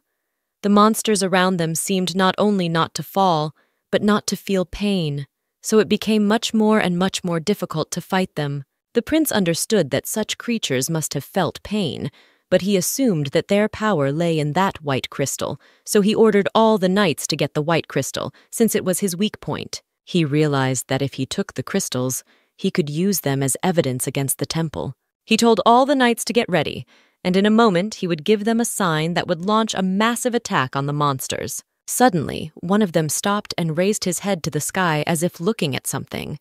This surprised Devon and the knights, for they did not understand what the next step of these two would be. Suddenly, a huge dragon appeared above them all, bringing with it a huge shadow. One of the monsters was looking at him. Evelyn, like the others, did not understand why the dragon had appeared so suddenly. After that, she missed that he was most likely following her as well. If her hunch was right, then Yunost, who was now at her side, might be hurt. She pushed her away as the dragon approached them. He flew quickly and swiftly to the girl and almost hurt her. But Devon was in front of her, and he put his back to the dragon so that it could hurt him instead of Evelyn.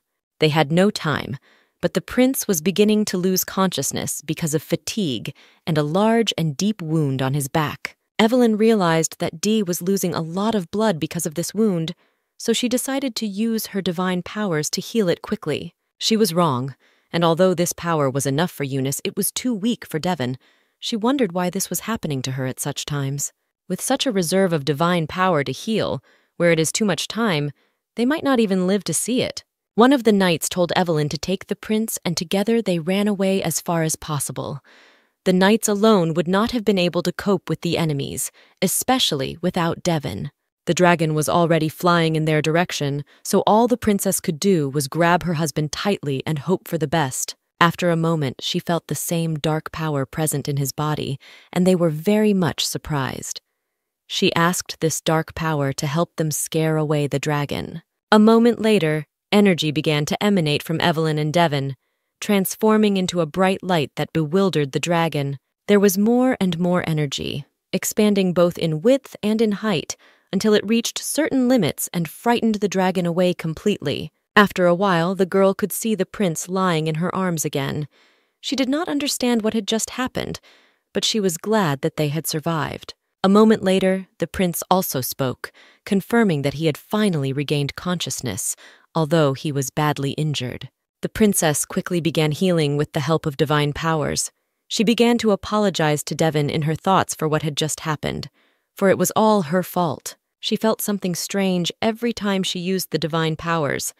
It was as if she was being drained of her energy, and she was getting weaker and weaker. This healing took away the last of her strength she had left after such a powerful barrier that the unknown dark force had helped her to set up. Evelyn could not lose consciousness as long as the dragon was near. Suddenly, Hilda appeared on the field and found the princess lying unconscious on the ground. She seemed to be broken after using her magical powers. Laughing softly, Hilda decided to help Evelyn one more time because she could not help what she did not like when she was not interested. While in a state of incomplete consciousness, Evelyn was able to see Hilda, wondering why she was always helping her. She realized that the maid, or rather what was controlling her now, could read minds, so she decided not to draw the last of her strength to say it. She asked herself the question in her mind about who Hilda was. The maid did not answer the girl's question, but with the same smile on her face said that this was not their last meeting and that they would see each other again. Evelyn woke up in a room she had never seen before. She looked inside the room and saw Devon himself. She quickly jumped out of bed when she saw him. Her husband noticed this as well, so he decided to ask her a question. The girl was very agitated and asked him what had happened during the time she was unconscious. She was interested in how and why they were in that place. Devon wanted to ask the same question, since he also woke up and saw that they were in the middle of the settlement. The moment he woke up, he noticed Evelyn by his side. He had no one to ask about it. He was in this position for the first time in his life.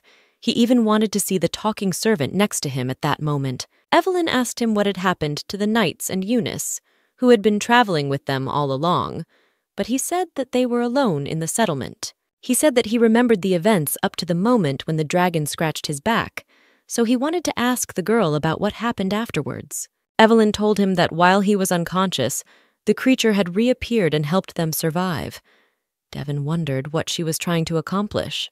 Then the girl said that Hilda told her that she did not like it when it was not interesting, but the meaning of these words was still not fully understood.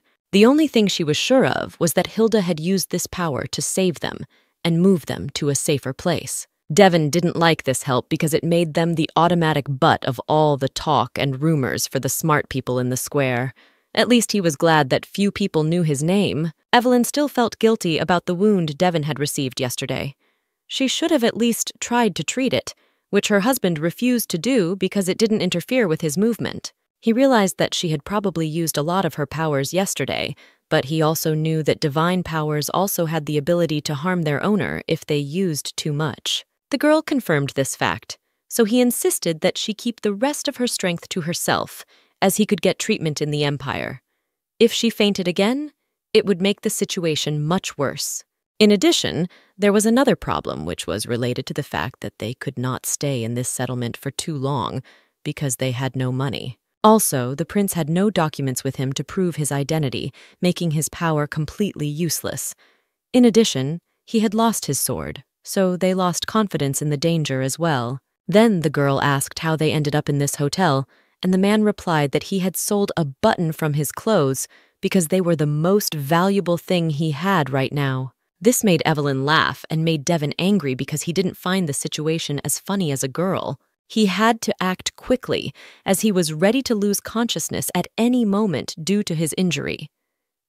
Despite the fact that the owner of the shop where he sold his buttons looked at him very strangely, he still managed to find the strength to get to the hotel. The girl did not laugh at the man himself, but rather at his ingenuity. She praised him because she realized that he hadn't done something like this for a long time, if not ever in his life. Then the girl offered to sell some of her jewelry with precious stones, which were definitely worth as much as his buttons. She couldn't walk around the village in that dress, so she trusted Devon to go back to the shop and sell her jewelry. And on the way to the hotel, Evelyn asked him to buy her some clothes. As they were walking down the street of this settlement, the girl asked where they were supposed to find the knights and Eunice, to which Devon said that they needed to return to the Empire first. The girl noticed a lot of stares from passers-by, which were most likely caused by the new clothes that Devon had bought her. She knew he might do something like this, but she hoped for the best. When the girl held the dress in her hands, she assumed that Devon had decided to take revenge on her for laughing at his ingenuity, and decided to disgrace her in public. The truthfulness of this was also emphasized by the fact that the man had a terrible smile on his face, which immediately told about all his intentions. The girl noted that it was impossible to find such outfits even on purpose, but Devon said that the shopkeeper himself had offered this dress when he asked who it was for. Devon replied that the dress was for his destiny, so the shopkeeper had advised him to choose it. Evelyn did not believe in fate, so she assumed that the shopkeeper was clever. She still could not believe that the prince could say such a stupid thing with such an emotionless face. She was not in the most comfortable position in front of the people of the settlement. Finally, she decided to ask if they had enough money to get to the Empire, to which her husband replied in the negative. She then asked where they were approaching right now. There was a temple in this house, so Devon decided to visit it. Evelyn hoped that he did not intend to sell her divine power to the temple, but he said that he had not even thought of it. Devon replied that he had some friends in the temple who could help them, or at least try to do so.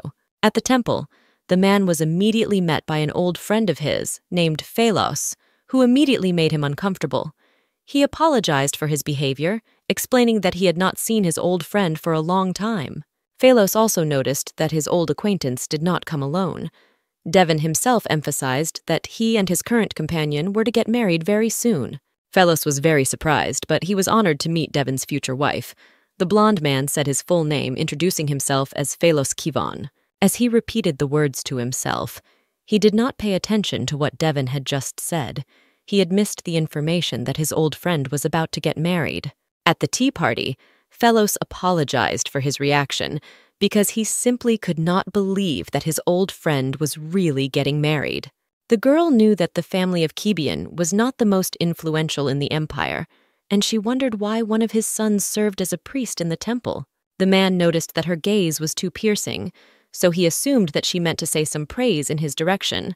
But the girl said that she was just looking at him because he was different from the usual priests. He was used to hearing this quite often, but he noticed that Evelyn was very observant. He explained that he had special skills that made him different from others. Before showing them, he asked permission from Duan's future wife, who said he could address her by her first name. The girl was a little shocked when the priest grabbed her arm. Devon also noticed this and asked Phalos to behave more politely. The man with the blonde hair suggested that she was the one who had lifted the curse from Devon.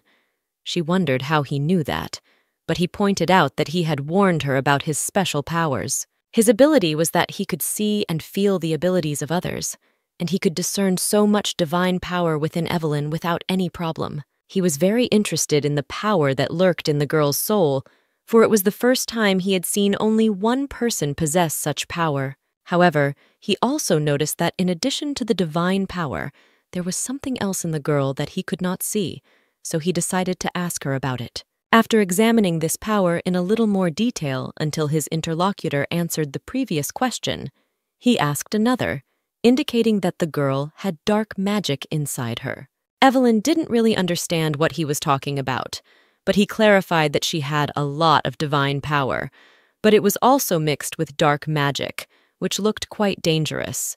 Phalos had only one assumption, that most likely this dark magic could have appeared as a result of Devon's treatment, which could only be revealed after he gave an accurate answer as to whether he had been treated by this very lady. The man also felt an Evelyn-like energy in Devon's right eye, which made the priest wonder what had happened between the two of them. Devon didn't know much about this power. All he knew was that it wasn't an ability or magic, but rather a force from another dimension. Dark magic was known to be the power of demons, but he thought it was a different creature, even though, according to Phalos, the deity did not actually exist. Since the man had recently spoken of divine power, he also clarified that this power did not belong to the true God, but only to the source of some power, which was suddenly being called a deity. When Devon told his old friend that the Temple of the Empire also used dark magic, Phalos became interested and suggested that this was possible, since Devon's eye had similar magic in it. Devon confirmed that he was going to visit the capital to investigate the case and get rid of the dark magic that still remained in him.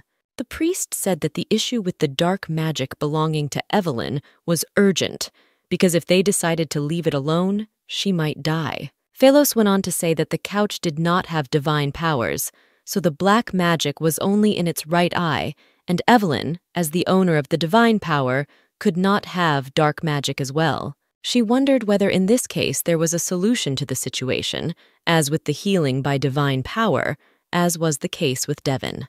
To this, Phalos replied that he did not know the exact method of treatment and decided to ask the girl about the weakness in her body when using the divine power. Then she remembered that when she was treating Devana's right eye, she felt weak and wanted to give up, and after that, every time she used her powers, she felt a sharp decline in strength. Not having heard an answer to his questions, the man also added that this type of death would be painless, so she should have taken it as a blessing. A moment later, Devon's large hand hit the table with a loud thud. The man told her that she should not listen to him anymore if she did not want to get even more intrusive thoughts. He noted that the man had long since lost his sanity, as he himself wanted to die as soon as possible, so Evelyn was not above listening to the words of his mad mind. It no longer made sense for the virgins to listen to a man who knew nothing about the subject with which they had come to him, so it made no sense for them to stay there either. Since Devon and Evelyn were planning to continue on their way to the capital anyway, Phalos said that he was going to go there as well. This meant that he suggested that Devon and Evelyn head to the capital together. They were not worth worrying about, as the man was sure that his old acquaintance Devon could find to get rid of the problem. In fact, Phalos himself was very interested in learning about black magic and discovering new possibilities, so he promised to help them in their quest. Already in the carriage, they were approaching the capital. They had to shorten this long trip at least by talking. Phalos started first. He told Evelyn that he had known Karen and Devon for many years, since they were children. Devam remarked that they had been bored with each other since childhood, so she now understood why he had been so rude to Karen. The man with blonde hair was wondering how his old friend Karen was doing because they hadn't seen each other for quite some time. To this, Devon decided to add a little about the knight's new life. Namely, he said that Karen had gone to Elion to check if there were any traces of black magic there. Phalos insisted that in case of such interesting events they could call him, but Evelyn pointed out that it could be dangerous because he was still a priest and a son of the Kivion family, and his death would shake the position of his family. He was not concerned that this could be a threat to his status or security, as he had become a priest to avoid the responsibilities that were inherent in his family. Devon added that his old friend, who was Phalos, lived only for his own pleasure, so his boring moments were at the bottom of his list of important things. Nevertheless, Devon knew Phalos well, so he knew that the blonde man was also helping them in this case, just because he thought it was funny, so they should not have counted on him too much and taken his help as something serious. Eventually, when Phalos arrived in the capital, he had to say goodbye to them, as he had to return to the temple. He promised that they would meet again, but later. Evelyn finally realized she was in the capital when she saw the busy streets. She had no hope of seeing it again in the near future. She wondered if the knights and Eunice were in the palace. The prince replied that, judging by the fact that there had been no news from them so far, it was likely. Nevertheless, they are soon to arrive at the imperial palace, from where it will be possible to send people to search and find something. They will live in this separate palace until the wedding. This meant that Evelyn had to meet with other members of the royal family. After all, she had decided to marry no one less than the Dark Prince, so she had to expect a personal meeting with the emperor from the first day of the marriage contract. Up to this point, the girl had asked her future husband to buy her a new dress, as this one did not look too respectable for the first meeting, to which he replied that he liked this dress, so there was no point in buying a new one. They had already visited a clothing store and picked out a suitable outfit, and at last Evelyn felt confident in this. She couldn't make a mistake from now on, especially when she met that ridiculous princess who was Devon's sister, Astrilla. Astrilla greeted them in the best possible way, beginning with the fact that his brother had left his estate and had come to the capital. When she addressed Evelyn, she called her the One. The poor girl did not even expect to meet Astrilla so immediately, because they had not even prepared. The blonde girl, in accordance with etiquette, greeted Her Highness, but she remarked that her interlocutor should not be so dry, as they were soon to become a family. Devon wondered how his sister knew that he and Evelyn were getting married soon. He hadn't sent any letters, so he assumed she was having an affair with pigeons. Her Highness replied with a laugh that there was no rumor in the Empire that did not reach her like pigeons first. Devon was also interested in what his sister, that is, Her Highness, was doing here, for he had not even thought of telling anyone that he was going to visit. Despite this, she replied that they had come here immediately after hearing that her brother was going to visit the capital. She was not happy that her brother was using an official item, because it was not a reception. The girl was surprised by the fact that in the Empire, Astrilla was usually called ridiculous, but, as she thought at first glance, she was quite ordinary. Distracted by conversations with her brother, Her Highness lost sight of asking the girl her name, to which she replied very awkwardly, looking away. Astrilla was not interested in her first name, but in her last name. Evelyn felt very confused, as she thought she was supposed to use the surname Lantimos in the future, but calling herself that in front of the real Lantimos felt strange and excessive. However, she also had no desire to mention the Count's name, let alone identify herself as a member of this terrible man's family. Just the mere mention of this name out loud made Evelyn's mood instantly deteriorate. Without hesitation, Evelyn decided to say that she had no family. Astrilla pointed out that she knew that the girl belonged to Count Diego's family, so her words were a lie. In this situation, Her Highness was not worried about this lie, but about the fact that if Evelyn's father heard her say such things, he would feel very sad. She did not want to tell Her Highness the whole truth, so she simply looked away in silence, trying to keep her mood stable. There was still a long time before Astrilla's brother's wedding. so she wondered why they were visiting the capital so early. Evelyn felt as if Devon's sister was openly pressuring him. She had experienced this pressure a moment ago, so she knew what she was talking about. This did not surprise her, because up until Devon's test, he had been the only contender for the imperial throne. She had heard many rumors that his sister had tried to overthrow him. When Estrilla asked, the girl replied that she wanted to see the capital because she had never been here before. It seems that the rumors that Estrilla had heard about Count Diego, or rather about his overprotective attitude toward his children, were true. Her Excellency also noted that, unfortunately, she had not seen Evelyn's brother Killian in the capital for a long time, although she had heard that he had taken an unspecified vacation. Evelyn was relieved that her brother was not in the capital, as she was afraid that they would meet him again. Her Highness claimed that she had not even heard about where he might have gone, because she was not the type to care about every little thing. She also missed that he might have gone to buy a wedding gift for his sister, as everyone had heard rumors that the Count's children were quite close. But Evelyn herself had simply stated the fact that her brother had indeed gone to buy her gifts. And Arrow had indeed heard too many rumors about Killian, namely those that said that one of the most serious knights was completely obsessed with his sister. Evelyn felt a lot of tension while talking to Estrilla. She looks quite simple on the outside, but after some not-so-long dialogue, it seems as if she sees through her interlocutor. After a moment, Estrilla decided to lighten the mood and said that since this was Evelyn's first visit to the capital, they were going to have fun.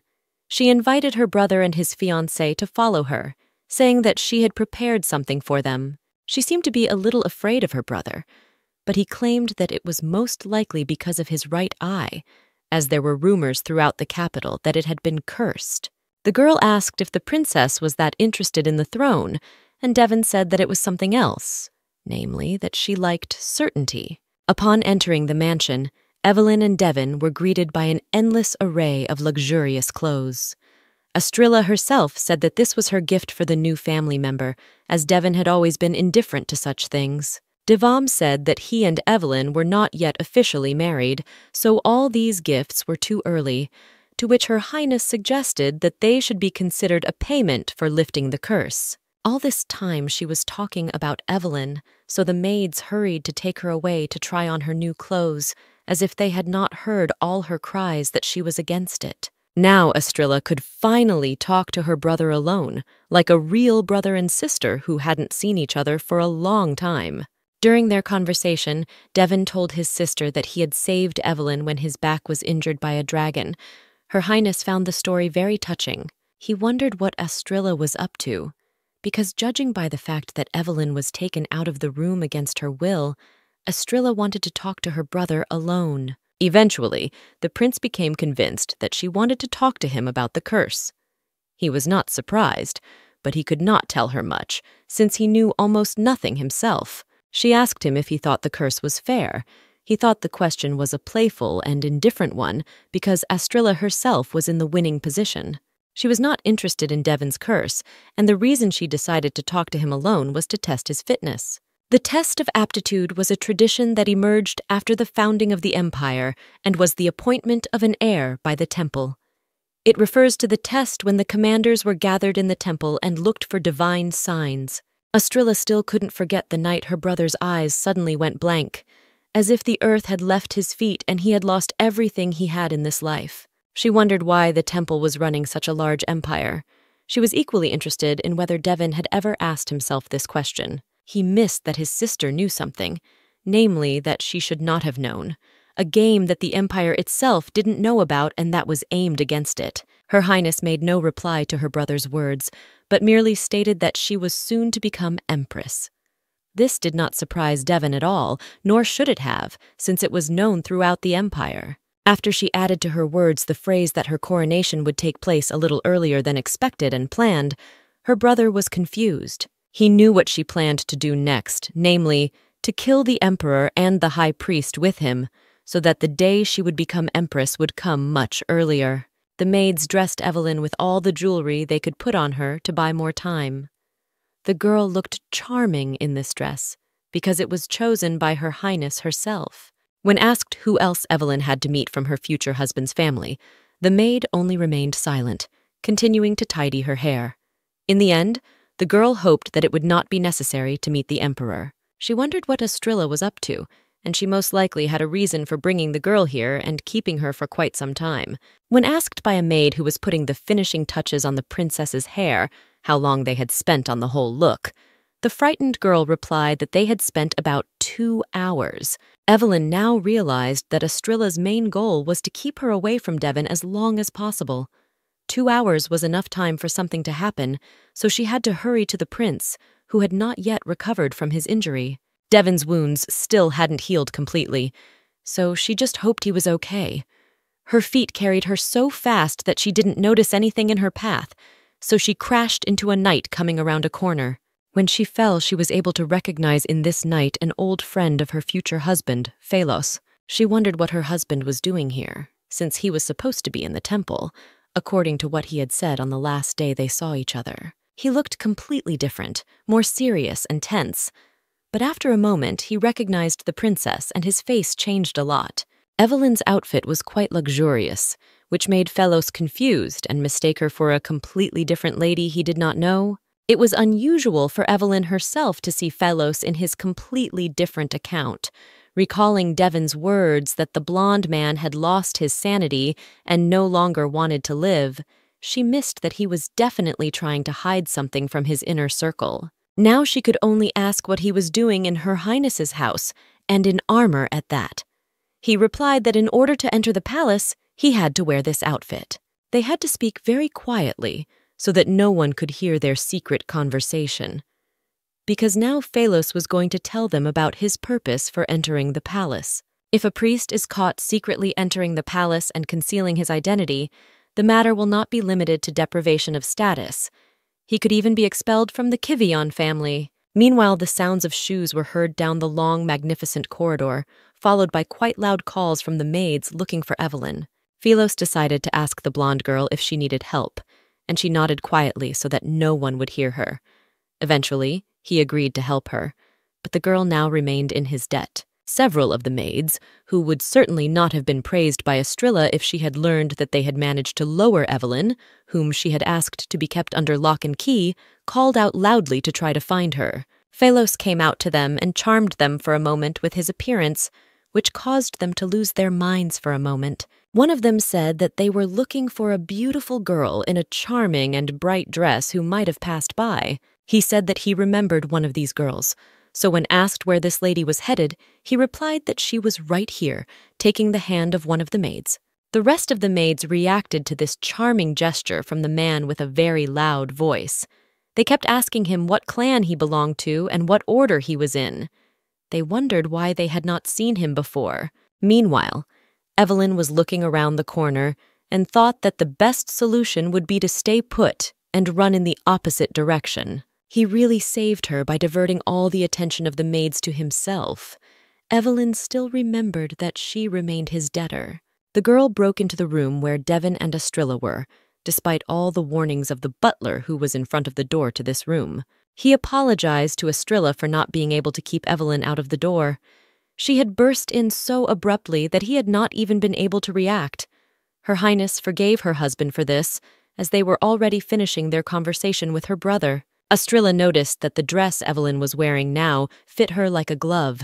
It perfectly complemented the girl's image, so Her Highness could not even imagine who the author of this masterpiece was. It turned out that Evelyn had spent so much time worrying for nothing, and she had seen nothing but the usual conversation between her brother and sister. Sitting down on the same couch as Devon, Evelyn wanted to make sure that he was definitely okay, and that nothing had happened to him in all this time. He noted that while the specialist was treating his wound, they had talked with Her Highness very little about the events that had taken place in the recent past. A conversation between Evelyn and Devon about him talking too loudly. Despite the fact that the girl herself was speaking very quietly so that no one could hear them, Estrilla interrupted. Her Majesty stated that she had accidentally broken a glass, and the glass had damaged her hand. She wanted her hand to be healed by someone who could overcome the curse of her brother Devon. This hint was due to the fact that Estrilla was curious about how great Evelyn's power was. that she was even able to break the curse. Her Highness began to walk closer to the couch on which her brother and the divine-powered girl were sitting, continuing to ask for the answer to her request. Although it was very dangerous for Evelina's current state, she agreed to heal the princess's wound to prove her magical abilities. After the magic touched Estrilla's arm, she immediately felt the pain disappear, but she also felt her brother's angry gaze on her, which only added to her mood. During this time, the blonde girl was able to complete the healing, but Arrow did not see the effect she expected to see. It was the same power that the rest of the gifted had. Evelyn herself noted that although it was a banal force, the difference was in volume, not power. The princess really expected magic from Evelyn. If she had satisfied her interest and even managed to talk to her brother, all her plans were complete, so she had to leave them alone. Before she left the palace, she turned to Devon and asked him to think carefully about all the things she had said to him earlier. Evelyn wanted to know what Estrilla had told him to think about, but he replied that very soon there would be different conversations here as well. Namely, because very soon bloodshed will begin in the imperial palace, which will be associated with the place for the throne. In the meantime, Karen had already reached Elian, whom he almost hated for spending too much time in a place where there were no carriages or horses. Elian was notoriously cold, so Karen had to get to the settlement and stay in a warm hotel there. Meanwhile, the palace was censoring the fact that they had to call Karen here because Phalos was already there. The three of them could certainly come up with something. This was the right decision, as it was now unknown where the rest of the knights who had accompanied the prince on the day they disappeared had gone, and Karen could have replaced 100 knights on his own. The most important thing for Duin now was to find the right person he could trust to bring the... Although the food at Devon's place was much tastier, Evelyn thought he was too picky about the palace food. The prince also told Evelyn that he had ordered his knights to find the girl she had spoken of earlier. The girl immediately realized that it was Cordelia. She thanked Devon, but was not sure whether they would be able to find her or not. Devam himself did not know the answer to this question, for he realized that she was highly valued in the temple, so it would be best not to expect much information. Evelyn realized, as did the prince himself, that finding Cordelia would not be the easiest thing to do, but they also had to do something first. The girl claimed that the butler had to rest after a long ride in the carriage, but he said that it was an order from His Highness that he could not refute or disobey. He said he was fine, so he had to get to work. He noticed that the third dress on the left looked very luxurious, but attracted a lot of attention. Evelyn could not take in so much information from the butler, so she agreed to settle on the dress she was wearing. The man asked if she really liked it, as he remembered some experiences in his practice. After that, another long story of the butler was told, which the girl could no longer hear. She reflected on the whole situation and could not understand how she could have allowed it to happen. More recently, the prince was talking about Evelyn making her debut in high society, as she had not yet done so. Time was of the essence, so doing so soon was the most advantageous decision for them before it was too late. Recalling her first meeting with Devon, when she was kidnapped by Sir Karen and brought to the prince, the girl recalled that it happened right before the debutante ball. She was supposed to make her official debut before the wedding, and Evelyn herself noted that people from the temple were probably still looking for her. She would not have been well advised to appear in front of a large number of influential people after several years of disappearance. In response to the girl's words, which indicated that she was very excited about this event, the prince tried to calm her down, explaining that this was exactly what he was trying to achieve. Since they were looking for her everywhere in the temple, after Count Diego's negligence to her safety, they would definitely want her back. But if she makes her official debut in high society and with the status of a prince's wife, no one will dare to approach her closer than the permitted limits that she could now set for herself. Now she understood Devon's thought process and plans, but her worries and obsessions did not stop there. Still, she thought that such an influential temple with an excellent reputation would not act in public and choose the path of secret kidnapping. 241. As she turned her confused gaze to Devon's face, which was already wearing a creepy smile, it all became clear to Evelyn in an instant. The man himself was planning to provoke the temple servants to kidnap the girl. In this case, they will be able to use the situation to their advantage and get all the information they need. This was confirmed by the prince himself, since open dialogues with the temple were unlikely to provide the useful information they were desperately seeking, which is why they had to make the temple come to them. Devon was tired of running and hiding from the temple officials, so it was time to face them and defeat them with this brilliant plan. Evelyn had never thought they would be so busy in the capital, even with all the not-so-serious things like trying on dresses and other preparations for the debutante ball. Still, it was worth it, because the girl immediately felt at ease when she saw from the outside almost her palace where she now lived. The footsteps behind Evelyn seemed so quiet and imperceptible that she did not even hear Karen approach her, who only made his presence known when he greeted her. He asked the girl what she was doing here at such a busy time to prepare everything for the ball. She could not answer because she was so frightened by the sudden appearance of the knight. She knew that he had arrived a few days ago, but apologized for not being able to go out to see him that day. It was considered their first meeting in the capital. The knight said that as soon as he arrived in the capital, the prince did not even look at him, as he was busy looking for people to make a safe trip to his cook's capital. He also said that he could not find anything in Elion because as soon as he arrived there and put his things away, the prince called him to return, so he had to leave with almost nothing again. Still, he thought that there was nothing left within Elion, but he was sent there to check it out, so he apologized to the girl for not keeping his promises. He had also heard that Evelyn had met Phelos and noticed that at first glance the blonde man seemed very unusual. She confirmed this, but said that he seemed like a good man. The knight also said that an old friend of his told him that the girl was to make her debut in high society in the next 2 weeks. Karen also told her not to worry, as His Highness would definitely be able to help her and make time for her, to which she said that she had not had time to ask Devon himself. The knight asked again and added that if the prince was too busy, he could be her partner for this ball only. Her interlocutor answered honestly, as she had missed that he only wanted to attend the debutante ball, but then he remarked that he should offer it to her, and only her. She thanked Karen for his concern, but she would probably have to go with Devon, as she was soon to be his wife, and it would not be quite right to call a knight. Despite all of her previous apologies, Evelyn also added one of the less pleasant phrases that she would not have gone with Karen even if she had the opportunity.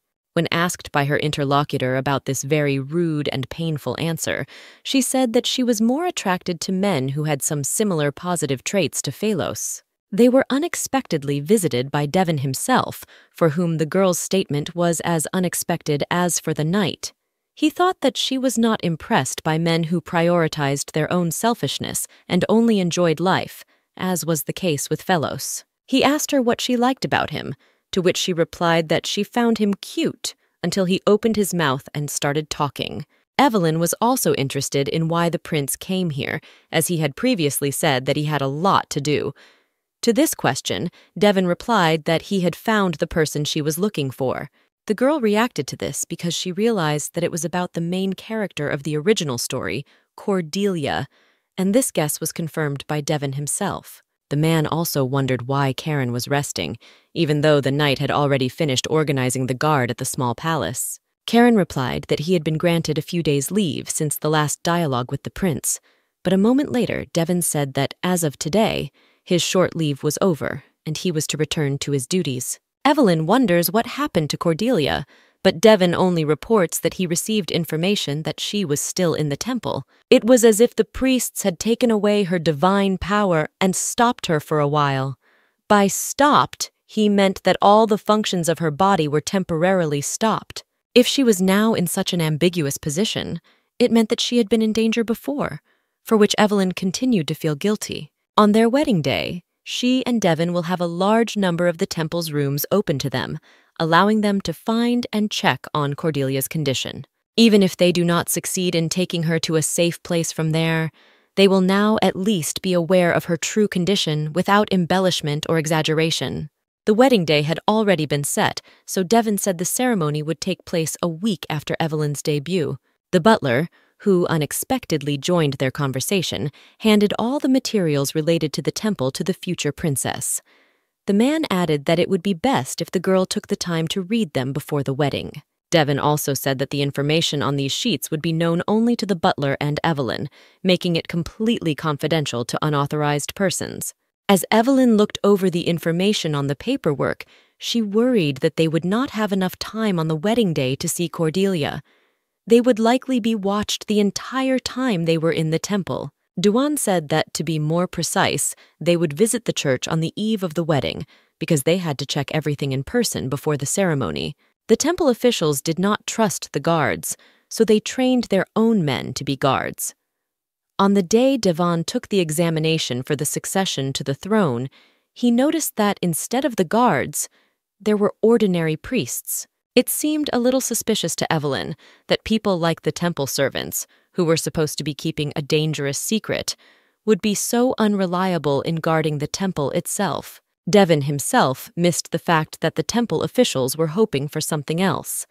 Their possible security could include the fact that they were slipping sleeping pills into the people who were to attend the ceremony in the temple itself. He felt this firsthand, as he and Estrella had felt weak and slept suspiciously well the night before the exam. It turned out that they just had to deal with the sleeping pills, and then they could easily bypass the guards and get to Cordelia. The girl didn't even expect to save Cordelia right away, so their main task upon arriving at the temple would be to find out her condition. Evelyn thanked the prince for providing her with information about the temple and Cordelia, as she had requested.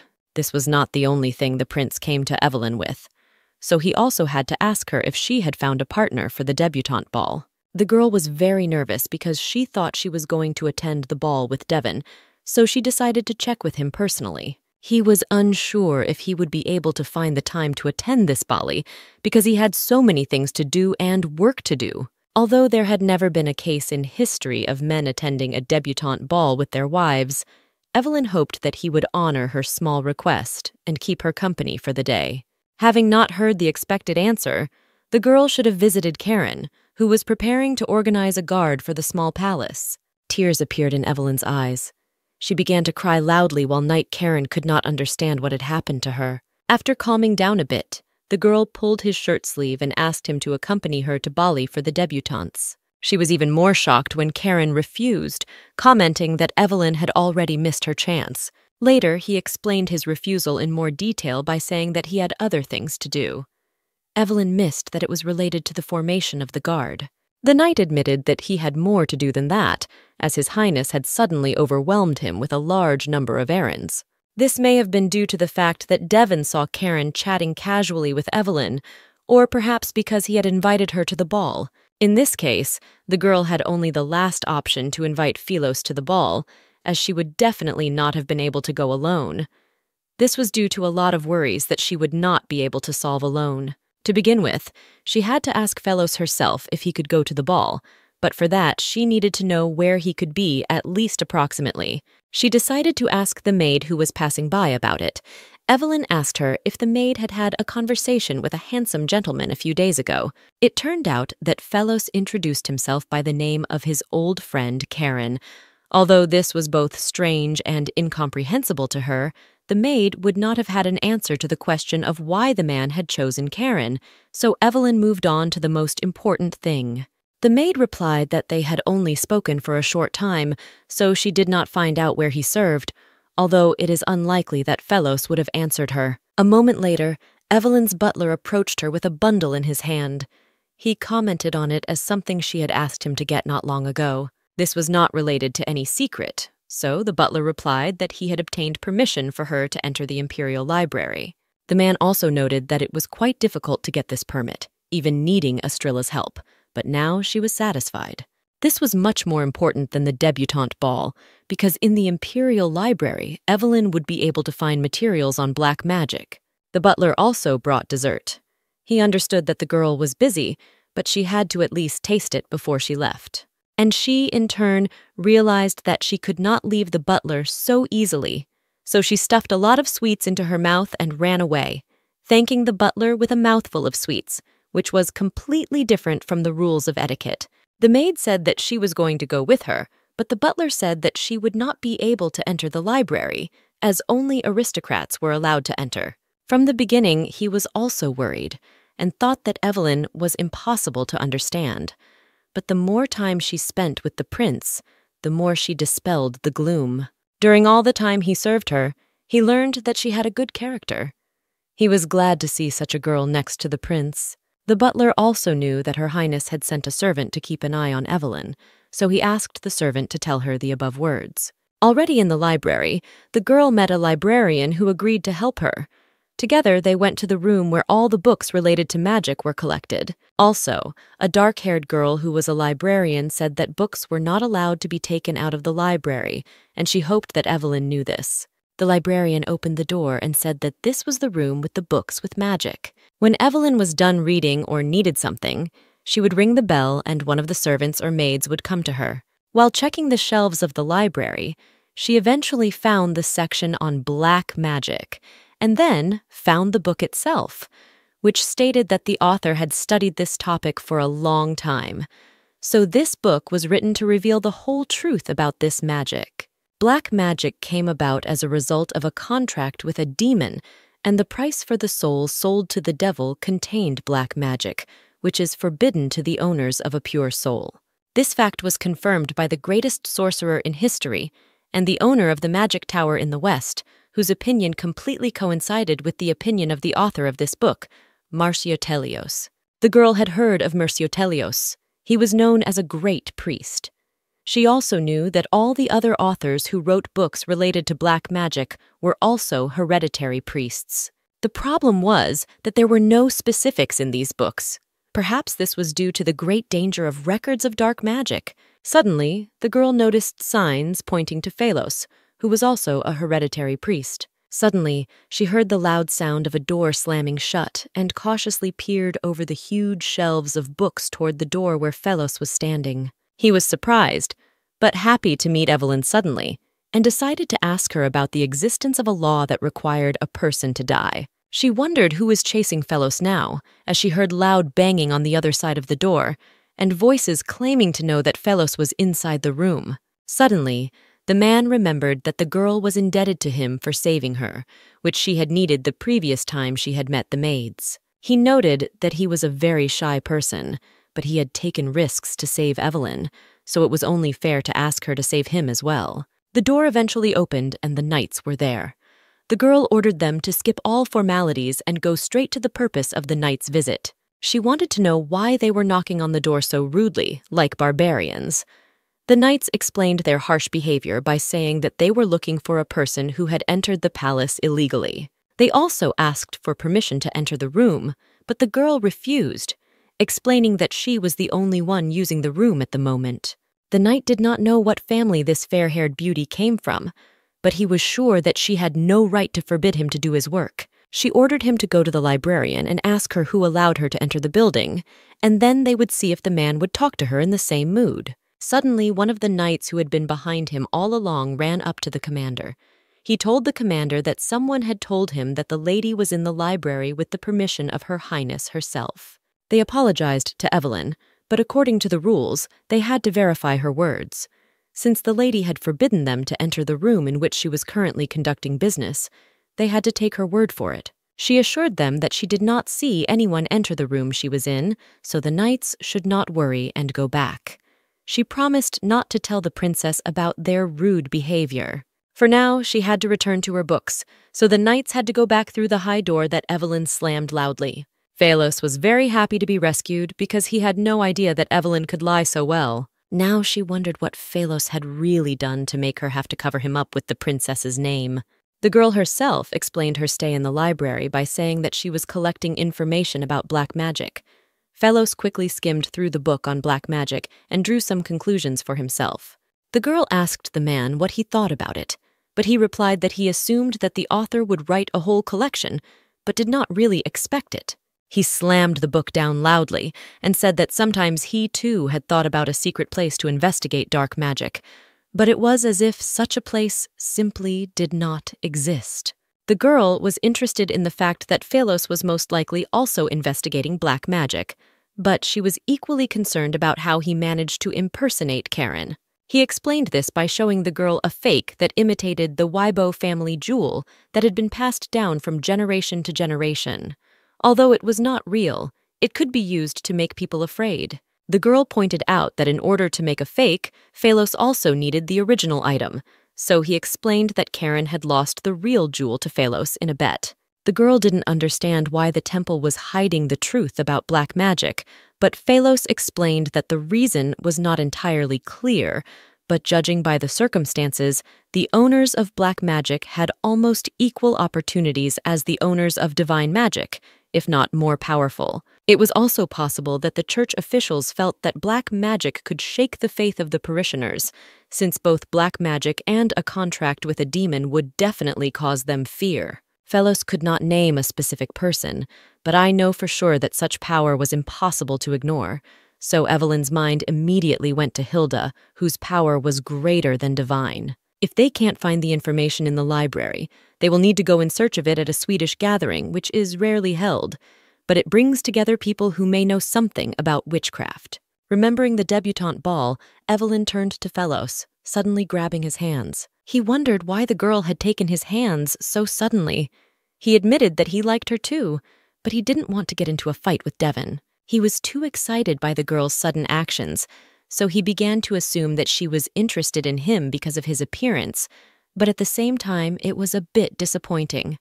The most important thing was that priests cannot marry, and he did not want to break the heart of such a lady. The girl and the others stopped the man, explaining that he had misunderstood her words, and then wondered why she had taken his hand. Evelyn was not pleased that Phalos had made such a fuss about her action, which she did not even control, so she hastened to explain that she wanted to invite him to be her partner for the debutante ball. Looking at another refusal, the girl asked him to think about his decision again, as she could not go there alone because of the refusal of Karen Devan and Phalos himself. Phalos could not attend the ball because he was a priest. The girl did not understand this because there was no relevant law. The law did not really exist, but the men were more concerned about the rumors that could spread after the event. The fact that Karen could have been the girl's partner was logical, as he was a member of the prince's inner circle. If a stranger like Phalos joins the ball, the situation will immediately become tense and Evelyn will be the one who will have problems. Since Evelyn confirmed that she was staying in a separate palace, Phalos decided to take her a shortcut in the form of an apology for his refusal. Evelyn missed that the man knew the area very well, which he explained by saying that Devon had lived here as a child when everything looked very old. She was interested in the fact that Devon used to live in a separate palace. It turned out that his childhood was before the curse, so he had a chance to become a crown prince. Almost a moment later, they were there. This way was indeed much faster than usual. Since Phalos was already near the palace, she decided to invite him to have lunch with her. In addition, Devon was most likely also in this palace.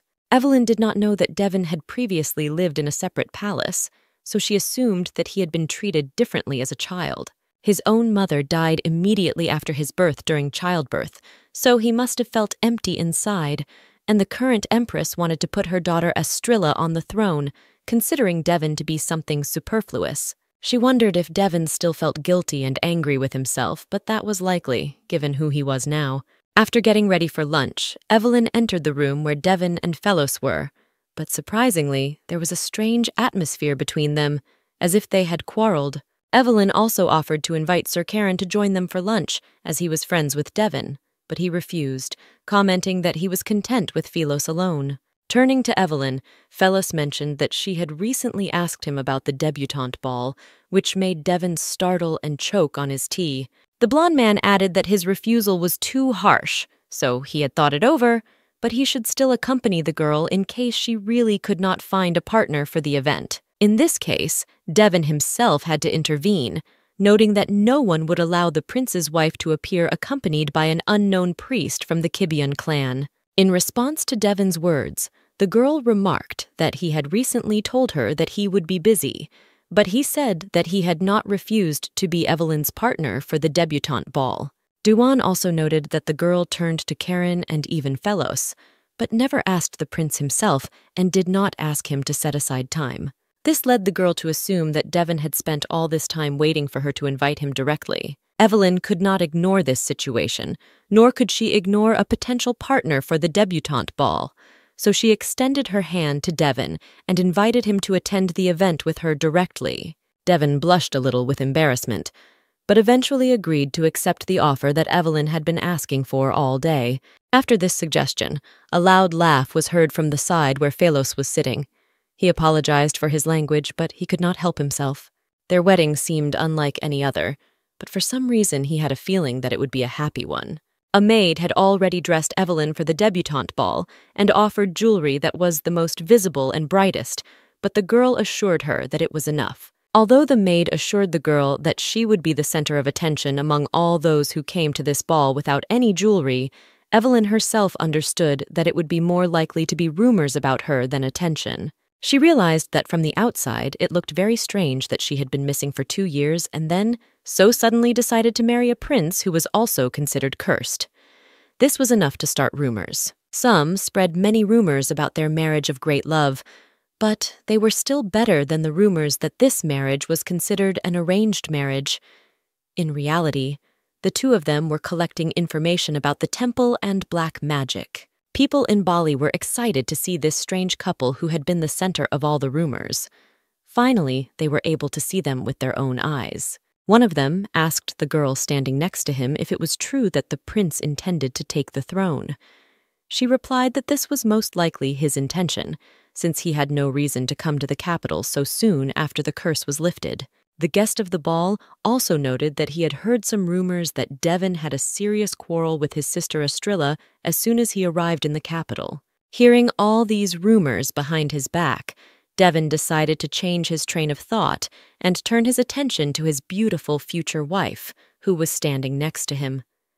He decided to ask his companion if she knew how to dance, and she replied that she had learned it quite well. Judging by all the bad habits Evelyn had, she was not a big fan of etiquette because she ate a lot of sweets, loved the food prepared by the chef at Devon's mansion, and ran away while her hair was being done. While dancing at the ball, Devon asked Evelyn not to step on his feet anymore, as he hadn't felt them for a long time. He was counting on the truthfulness of the girl's words, but it turned out that she was lying. Evelyn herself refuted all of Devon's words, commenting on her confusion in dancing by saying that she hadn't danced for a long time and had forgotten all the moves. The girl did not seem to be going to admit her lie, so this answer brought a subtle smile to the prince's face. Whispers had already begun to circulate at the ball, as most of the attendees had never seen the prince smile like that with his wife. Of course, he would be smiling because he had the good fortune to marry such a beautiful girl who also lifted his curse. She was described as an angel who had just descended from heaven. The other ladies asked Evelyn about her brother Killian. They wondered if he had come to tonight's ball, but she only replied that he was on vacation. One of them was worried that he had met someone, but it was strange that he had not yet announced his engagement or his marriage. To this, the future princess said that her brother was too busy with work to make such statements. After the ball, the girl felt very tired. Today she got up at dawn, got dressed and prepared for this ball, and then she had to dance and listen to all this terribly tiring talk. Behind her, Devon appeared, adding a little color to the girl's terrible mood. He said that she didn't need to talk about tedious topics with everyone in a row while putting on a smile. She had no need or reason to look low in the eyes of others. It would have been different if they also treated her with respect because she smiled at them, but this was not the case. Devon also thought it was very strange that Evelyn had recently stopped looking him in the eye.